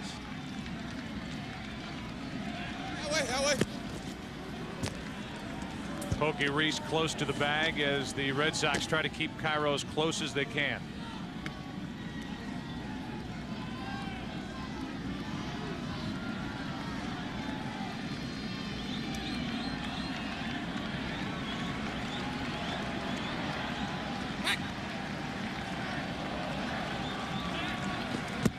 And another look. These fans here at Fenway wondering if that 9th inning rally against Rivera is a tease or if it will lead to a Game 4 victory and a Game 5 tomorrow evening.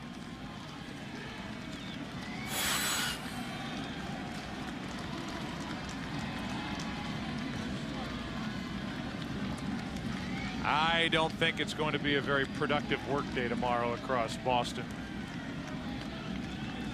with a lot of people staying up late. 12:45 on the stadium clock. The 0-1. Rodriguez. Cabrera makes a diving catch, 2 out.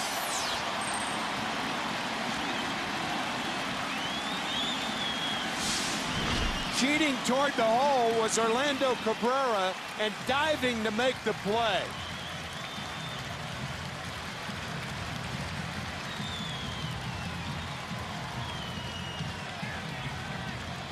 And definitely into the leather before it hit the grass. What a play by Orlando Cabrera. Now 2 out, and Dave Wallace is out to talk. You've got Sheffield up now. Matsui to follow.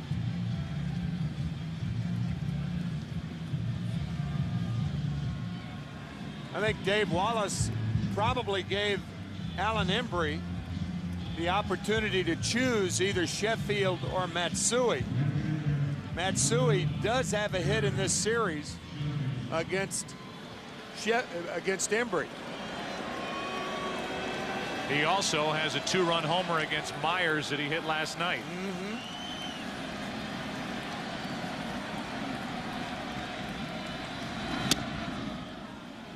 Ball 1 inside. Tonight, Sheffield is hitless. But this tells you all you need to know about the respect the Red Sox have for Hideki Matsui. Lefty-righty matchup. Sheffield trying to put the Yankees back on top. 2-0. First breaking ball from Embry in this game.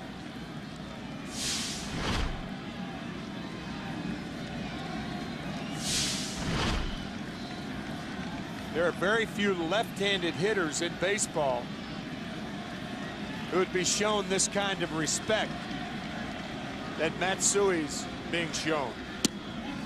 That just missed the inside corner. 3-0. And how daring do the Red Sox want to be with Gary Sheffield? I think you put him on right now. I don't think he'd take any more chances.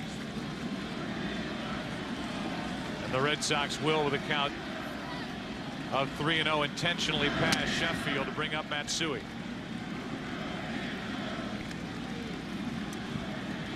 And that will be it for Embry. Matsui is coming up. Mike Myers is coming out of the bullpen. 2 on, 2 out. Tie game. 11th inning. Game 4.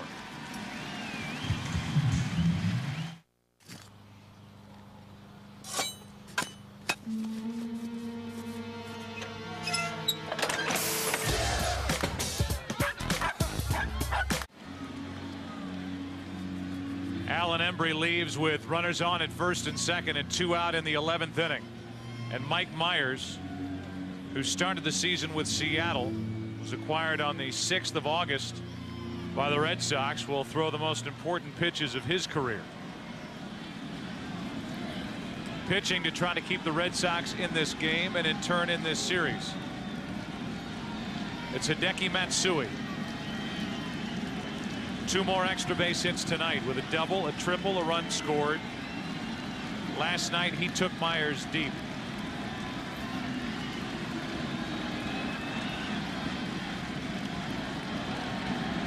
Runners on at first and second, 2 out. Ball 1 inside. You mentioned it last night, Al, that Myers was extended, pitching more than he's used to pitching with 2 full innings, allowing 2 runs on 6 hits. Well, this is a specialty role for Myers. Throws a lot of breaking balls from down under. And he's 2-0. The first 2 not close to Matsui. And he's going to stay right there, obviously on the plate, but something slow running down and away from Matsui.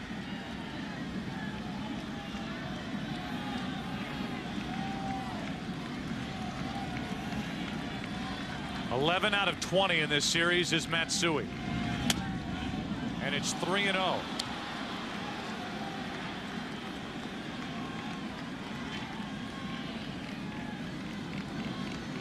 Bernie Williams on deck. And Lezcanic just got up and is starting to get loose again for the Red Sox. Those weren't close. A 4-pitch walk to load the bases.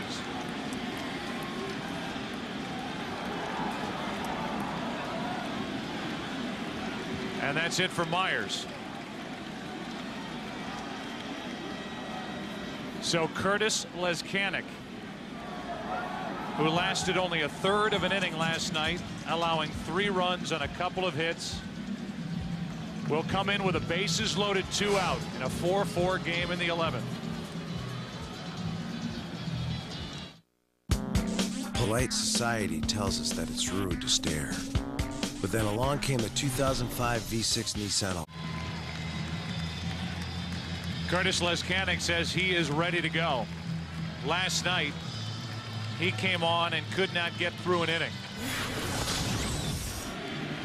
He gave up a 3-run shot to Gary Sheffield. That unlocked it, and the Yankees were off and running from that point on.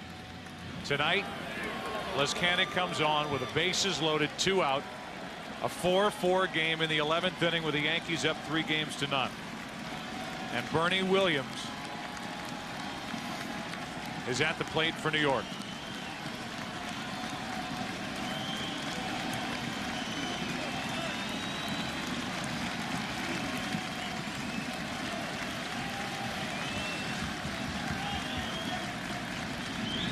Strike 1. Very important pitch. First pitch with the bases loaded, and the slider right across the heart of the plate. The all-time leader in LCS hits and RBIs at the plate. Wakefield getting loose. Williams flies it into shallow center field. Johnny Damon comes on, and this game's still tied. The Yankees leave the bases loaded. Lezcanic does his job, and the Red Sox will bat in the bottom of the 11th with a chance to extend this series.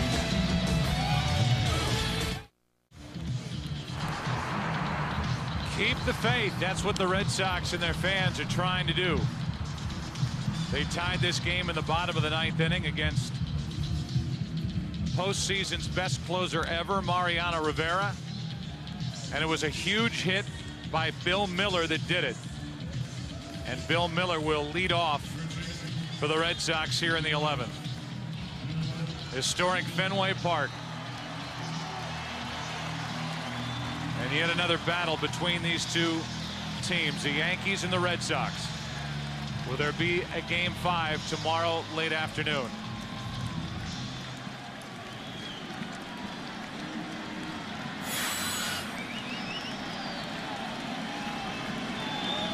Bill Miller 2 for 4 tonight, facing Gordon. Ball 1.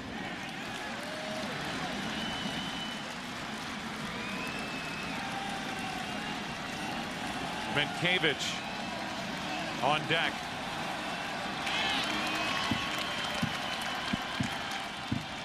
Ball 2.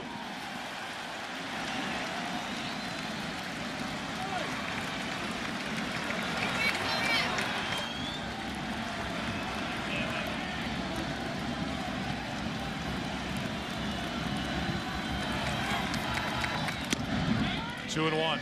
Good pitch by Gordon on the outside corner. Miller looking inside. Gordon right across the outside corner. The 2-1. Miller up on the count, 3-1.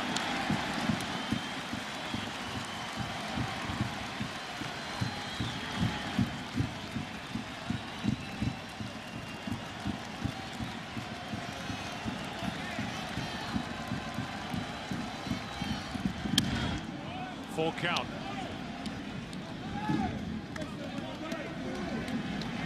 Miller 12 home runs during the regular season. His base hit in the 9th inning off Rivera was his first RBI of this postseason. That pitch from Rivera to Miller was down in the strike zone. Bill, a much better low ball hitter from the left side. Now it's Gordon with a count full.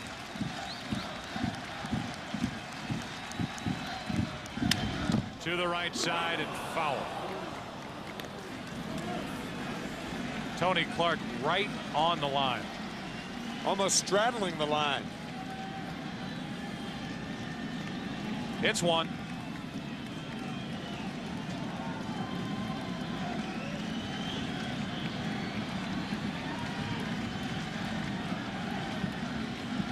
"16 hours away if there's a game 5. Pedro Martinez, Mike Messina.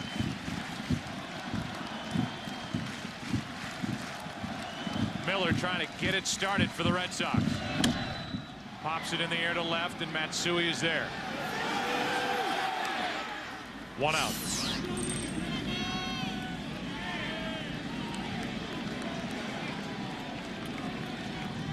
Now it's Doug Minkevich. Tim, you and I had a chance to visit with Minkevich prior to game 3, and he was talking about this role that he's in. He's basically a guy who comes in with a closer for the Red Sox. Keith Folk, a guy who has turned into a defensive replacement in the late innings for Boston. Somebody who starred for the Twins the last couple of years, and he lines one caught by Tony Clark. He had already dropped down an important bunt, and now he lines out for the second out in the bottom of the 11th. One thing, the benefit of guarding the line in late innings.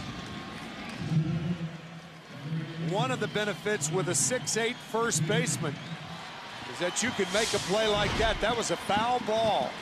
Nicely done by Tony Clark. Now it's Johnny Damon.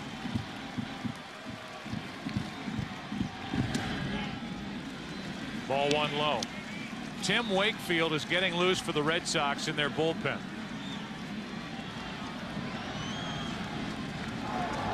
He worked in last night's game. He was originally supposed to start tonight's game. He pitched 3 1/3 innings in game 3. There's a strike on the outside part from Gordon. 1-1 on Damon.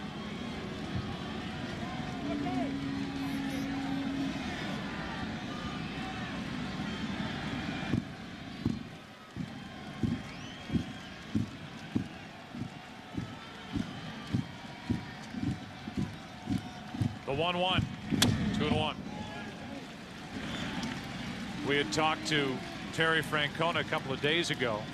They said, I have to be careful with Wakefield. He's not the kind of guy at this stage in his career, even throwing the knuckleball, that you want to throw him, let's say, in back-to-back games. Well, Francona doesn't have a choice. Damon sticks the bat out and pokes it foul. 2-2. Well, even though the knuckleball comes in at a slower velocity, you still have to throw it. And that's still using your shoulder and rotator cuff muscles and everything involved.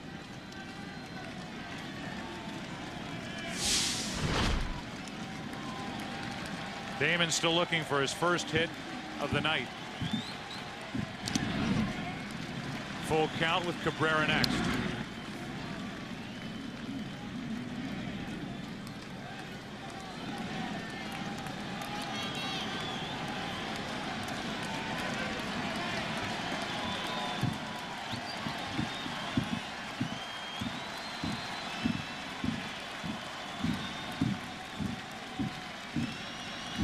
Three-two pitch. A two-out walk. Damon is a threat to steal. Cabrera coming to the plate.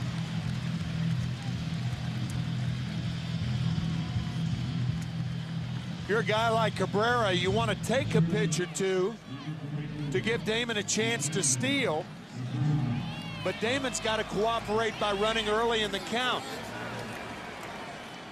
Cabrera not the type of guy who's a real gap hitter. And that's what it would take to score Damon unless he steals second base. Damon does not have a stolen base in this ALCS. He stole 3 in the division series. And no thoughts on taking early. Strike 1 on Cabrera. Cabrera had a chance in the 9th inning against Mariano Rivera. With runners on at the corners and only 1 out, and it took 3 pitches for Rivera to strike out Cabrera.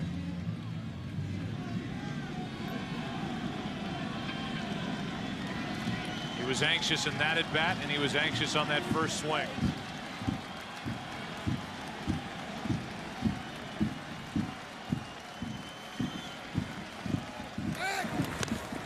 Check on Damon.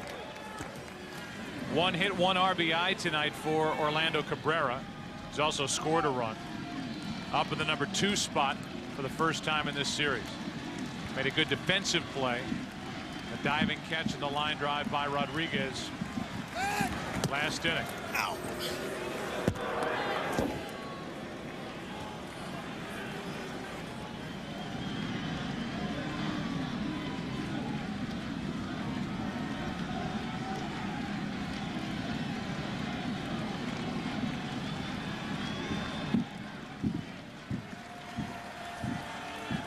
Damon is running.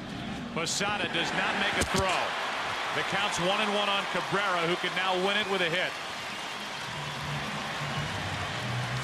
I don't think Posada had a hold of the ball, and sometimes it looked like the ball kind of slipped out of his hand. Damon steals it without a throw.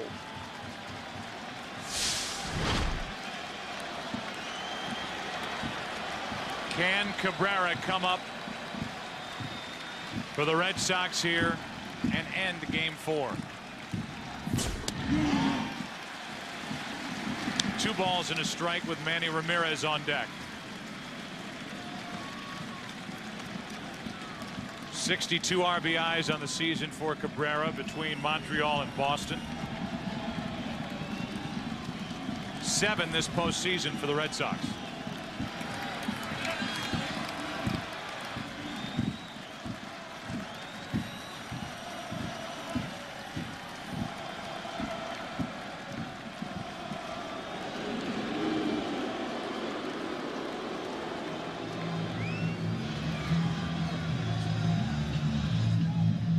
Yesterday's ball game, we were talking about Gary Sheffield playing shallow with Orlando Cabrera batting. Well, Cabrera burned Gary, hit a ball over his head. That was with the bases loaded. Millar went back to tag up. Well, Sheffield really should be in about 5 steps right now in right field, but he's respecting the power he showed yesterday. A high bouncer to Jeter. Out at first, and this game lives on to the 12th. Another runner left on. That's 10 on the night for the Red Sox, and we can go to the 12th.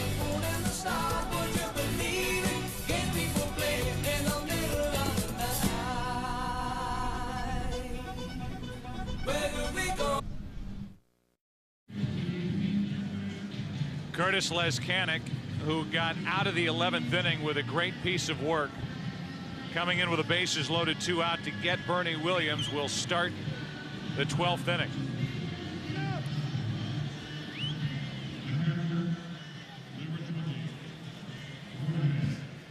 It'll be Posada, Sierra, and Tony Clark for the Yankees.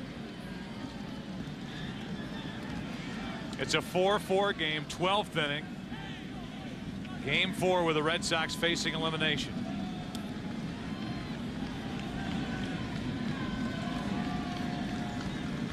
Jorge Posada first up.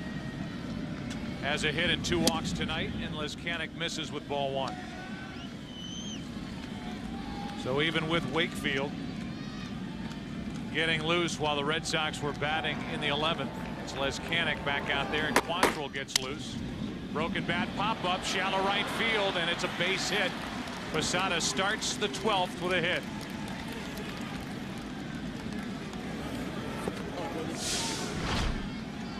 Derek Jeter sacrificing last inning after Cairo started the inning with a hit. I don't think you're going to see a sacrifice out of Ruben Sierra. That's who's coming to the plate. Ruben is 2 out of 5 tonight.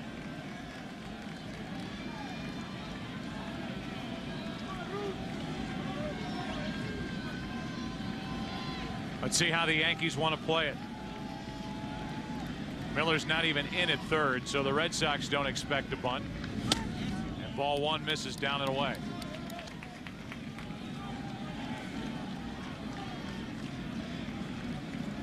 In the bottom of the 12th, the Red Sox will have Ramirez, Ortiz, and Veritek.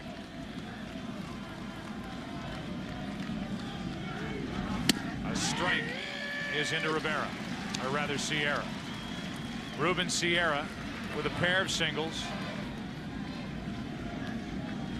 4 hits and 11 at bats in this series against Boston pitching.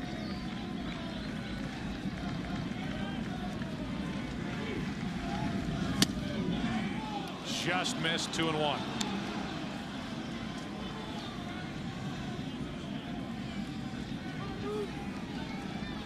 Tony Clark on deck.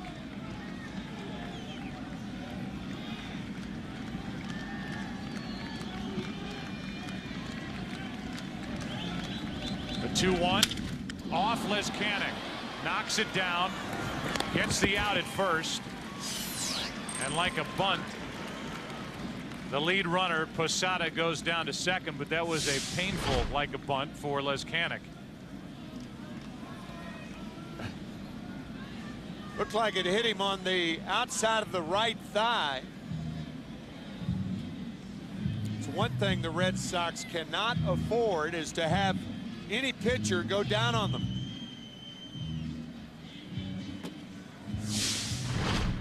Looked like it caught him on the back of the right leg, then the back of the left leg, and it sat right there. Leskanic turned it into an out. And the go-ahead run is at second with 1 out for Tony Clark. Terry Francona's got to be saying, Kurt, you can't be hurt. Well, Wakefield is still getting loose for Boston in their bullpen. Leskanic is going to try it, see if he can continue. He says he's fine.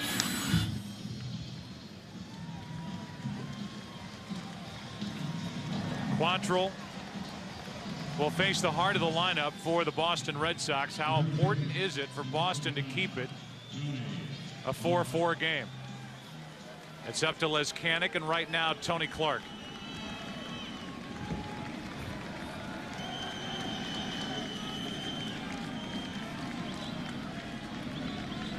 Runner at second, 1 out, and Clark pops it in the air to left. Ramirez, 2 out. And now it's Miguel Cairo standing in the way of Curtis Leskanic, trying to get this game into the bottom of the 12th at 4-4. One of the reasons that relief pitchers have such an advantage over guys who have started the game is they're strong. Leskanic only in his 2nd inning of work. And guys like Cairo and Tony Clark and Posada and Jeter and Rodriguez started the game. Shattered bat. Strike one on Cairo. Posada is the runner at second. And Cairo has to go get a new piece of lumber as the outfield for the Boston Red Sox sizing up what's out in front of them. A base hit their way. It'll be Posada trying to score the go-ahead run coming around third.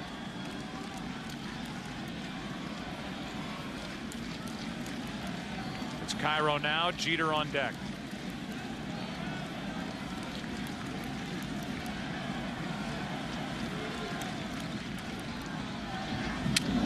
Over the head of Miguel Cairo, 1-1. How did that ball miss Cairo? How did Veritek catch it?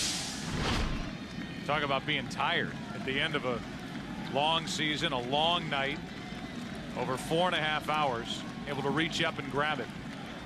And now the 1-1. On the inside corner, strike two.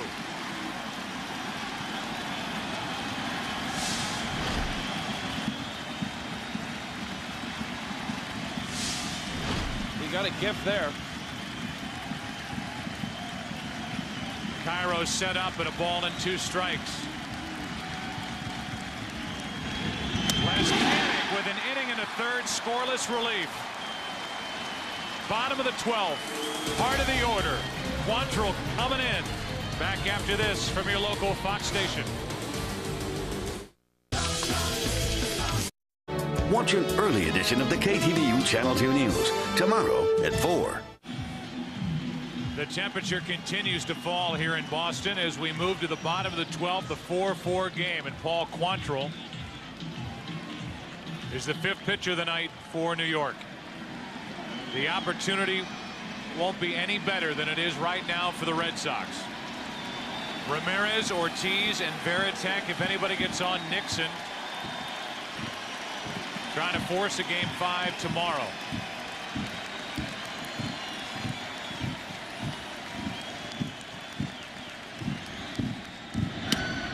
Strike one on the inside corner. Game 5 would start just after 5 local time later today. This ties the longest game in ALCS history.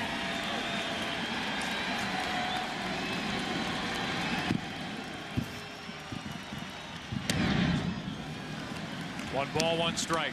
Mike Timlin like a middle linebacker trying to get the crowd into it.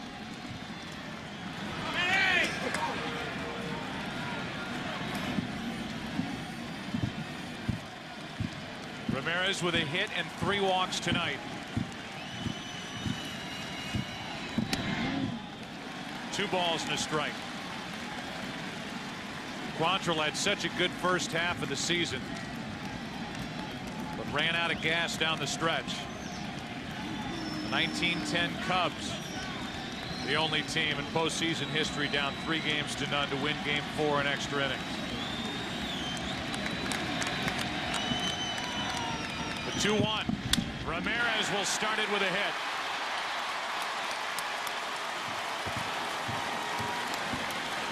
And the Red Sox put their leadoff man on for the first time since the 9th inning when they tied it against Rivera.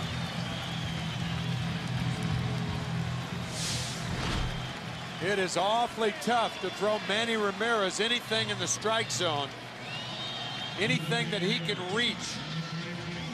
Usually a line drive on the end of it.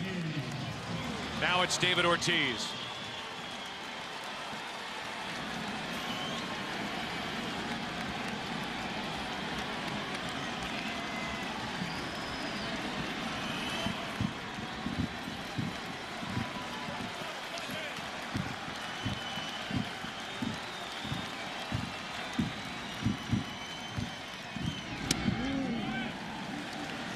Ball 1. Ortiz popped up with the bases loaded, 2 out against Rivera in the 9th.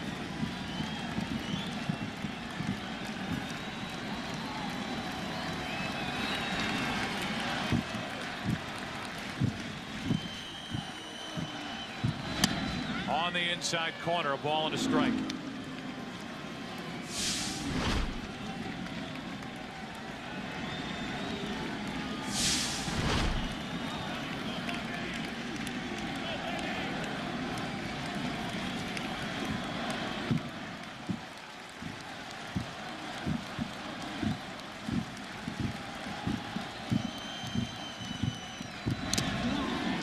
Picked up by Posada.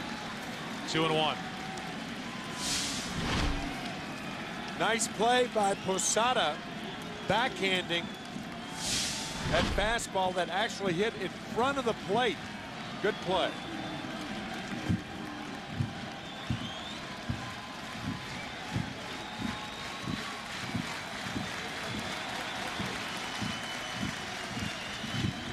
Ortiz into deep right field.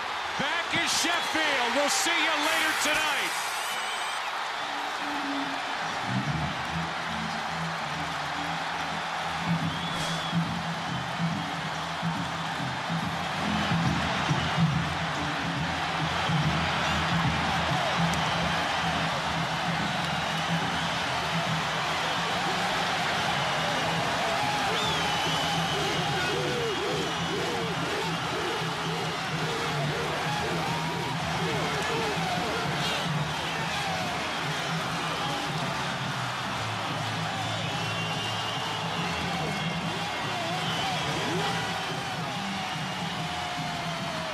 A 5-hour, 2-minute game, and worth every second of it for the Boston Red Sox. And these fans who stayed here at Fenway Park.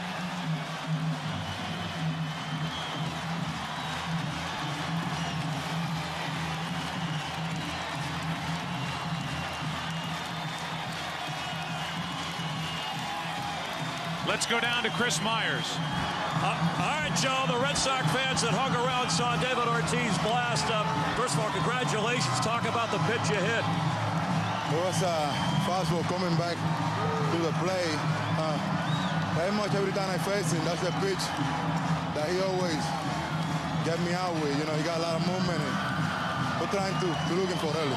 We appreciate you, and so does the audience that talked to us. You're out of breath, obviously, from circling the bases and your teammates mobbing you. What was that like? Man, you know, we were begging for winning the game, and finally we win this one. I hope we come back with the same attitude tomorrow and keep winning, because that's what this series is all about. It's actually today. You know, you played that long here. We were already on hit Monday. Well, we're still in the house, you know. We're still playing here in Boston, getting a lot of support from the fans, and that's all we care about right now. Okay, thanks a lot, David Ortiz. Let's go back up to Joe Buck. All right, Chris, thank you. We talked about the opportunity for huge outs picked up by Lezcanic, a leadoff hit by Ramirez, and David Ortiz sends everybody home just over 5 hours after it began. The Yankees had been pitching him inside all night. He finally connected. A guy who won the division series against the Anaheim Angels wins this game here tonight. He took that one the opposite way over the Green Monster, and this one he pulled to right. And this ALCS will live on for Game 5.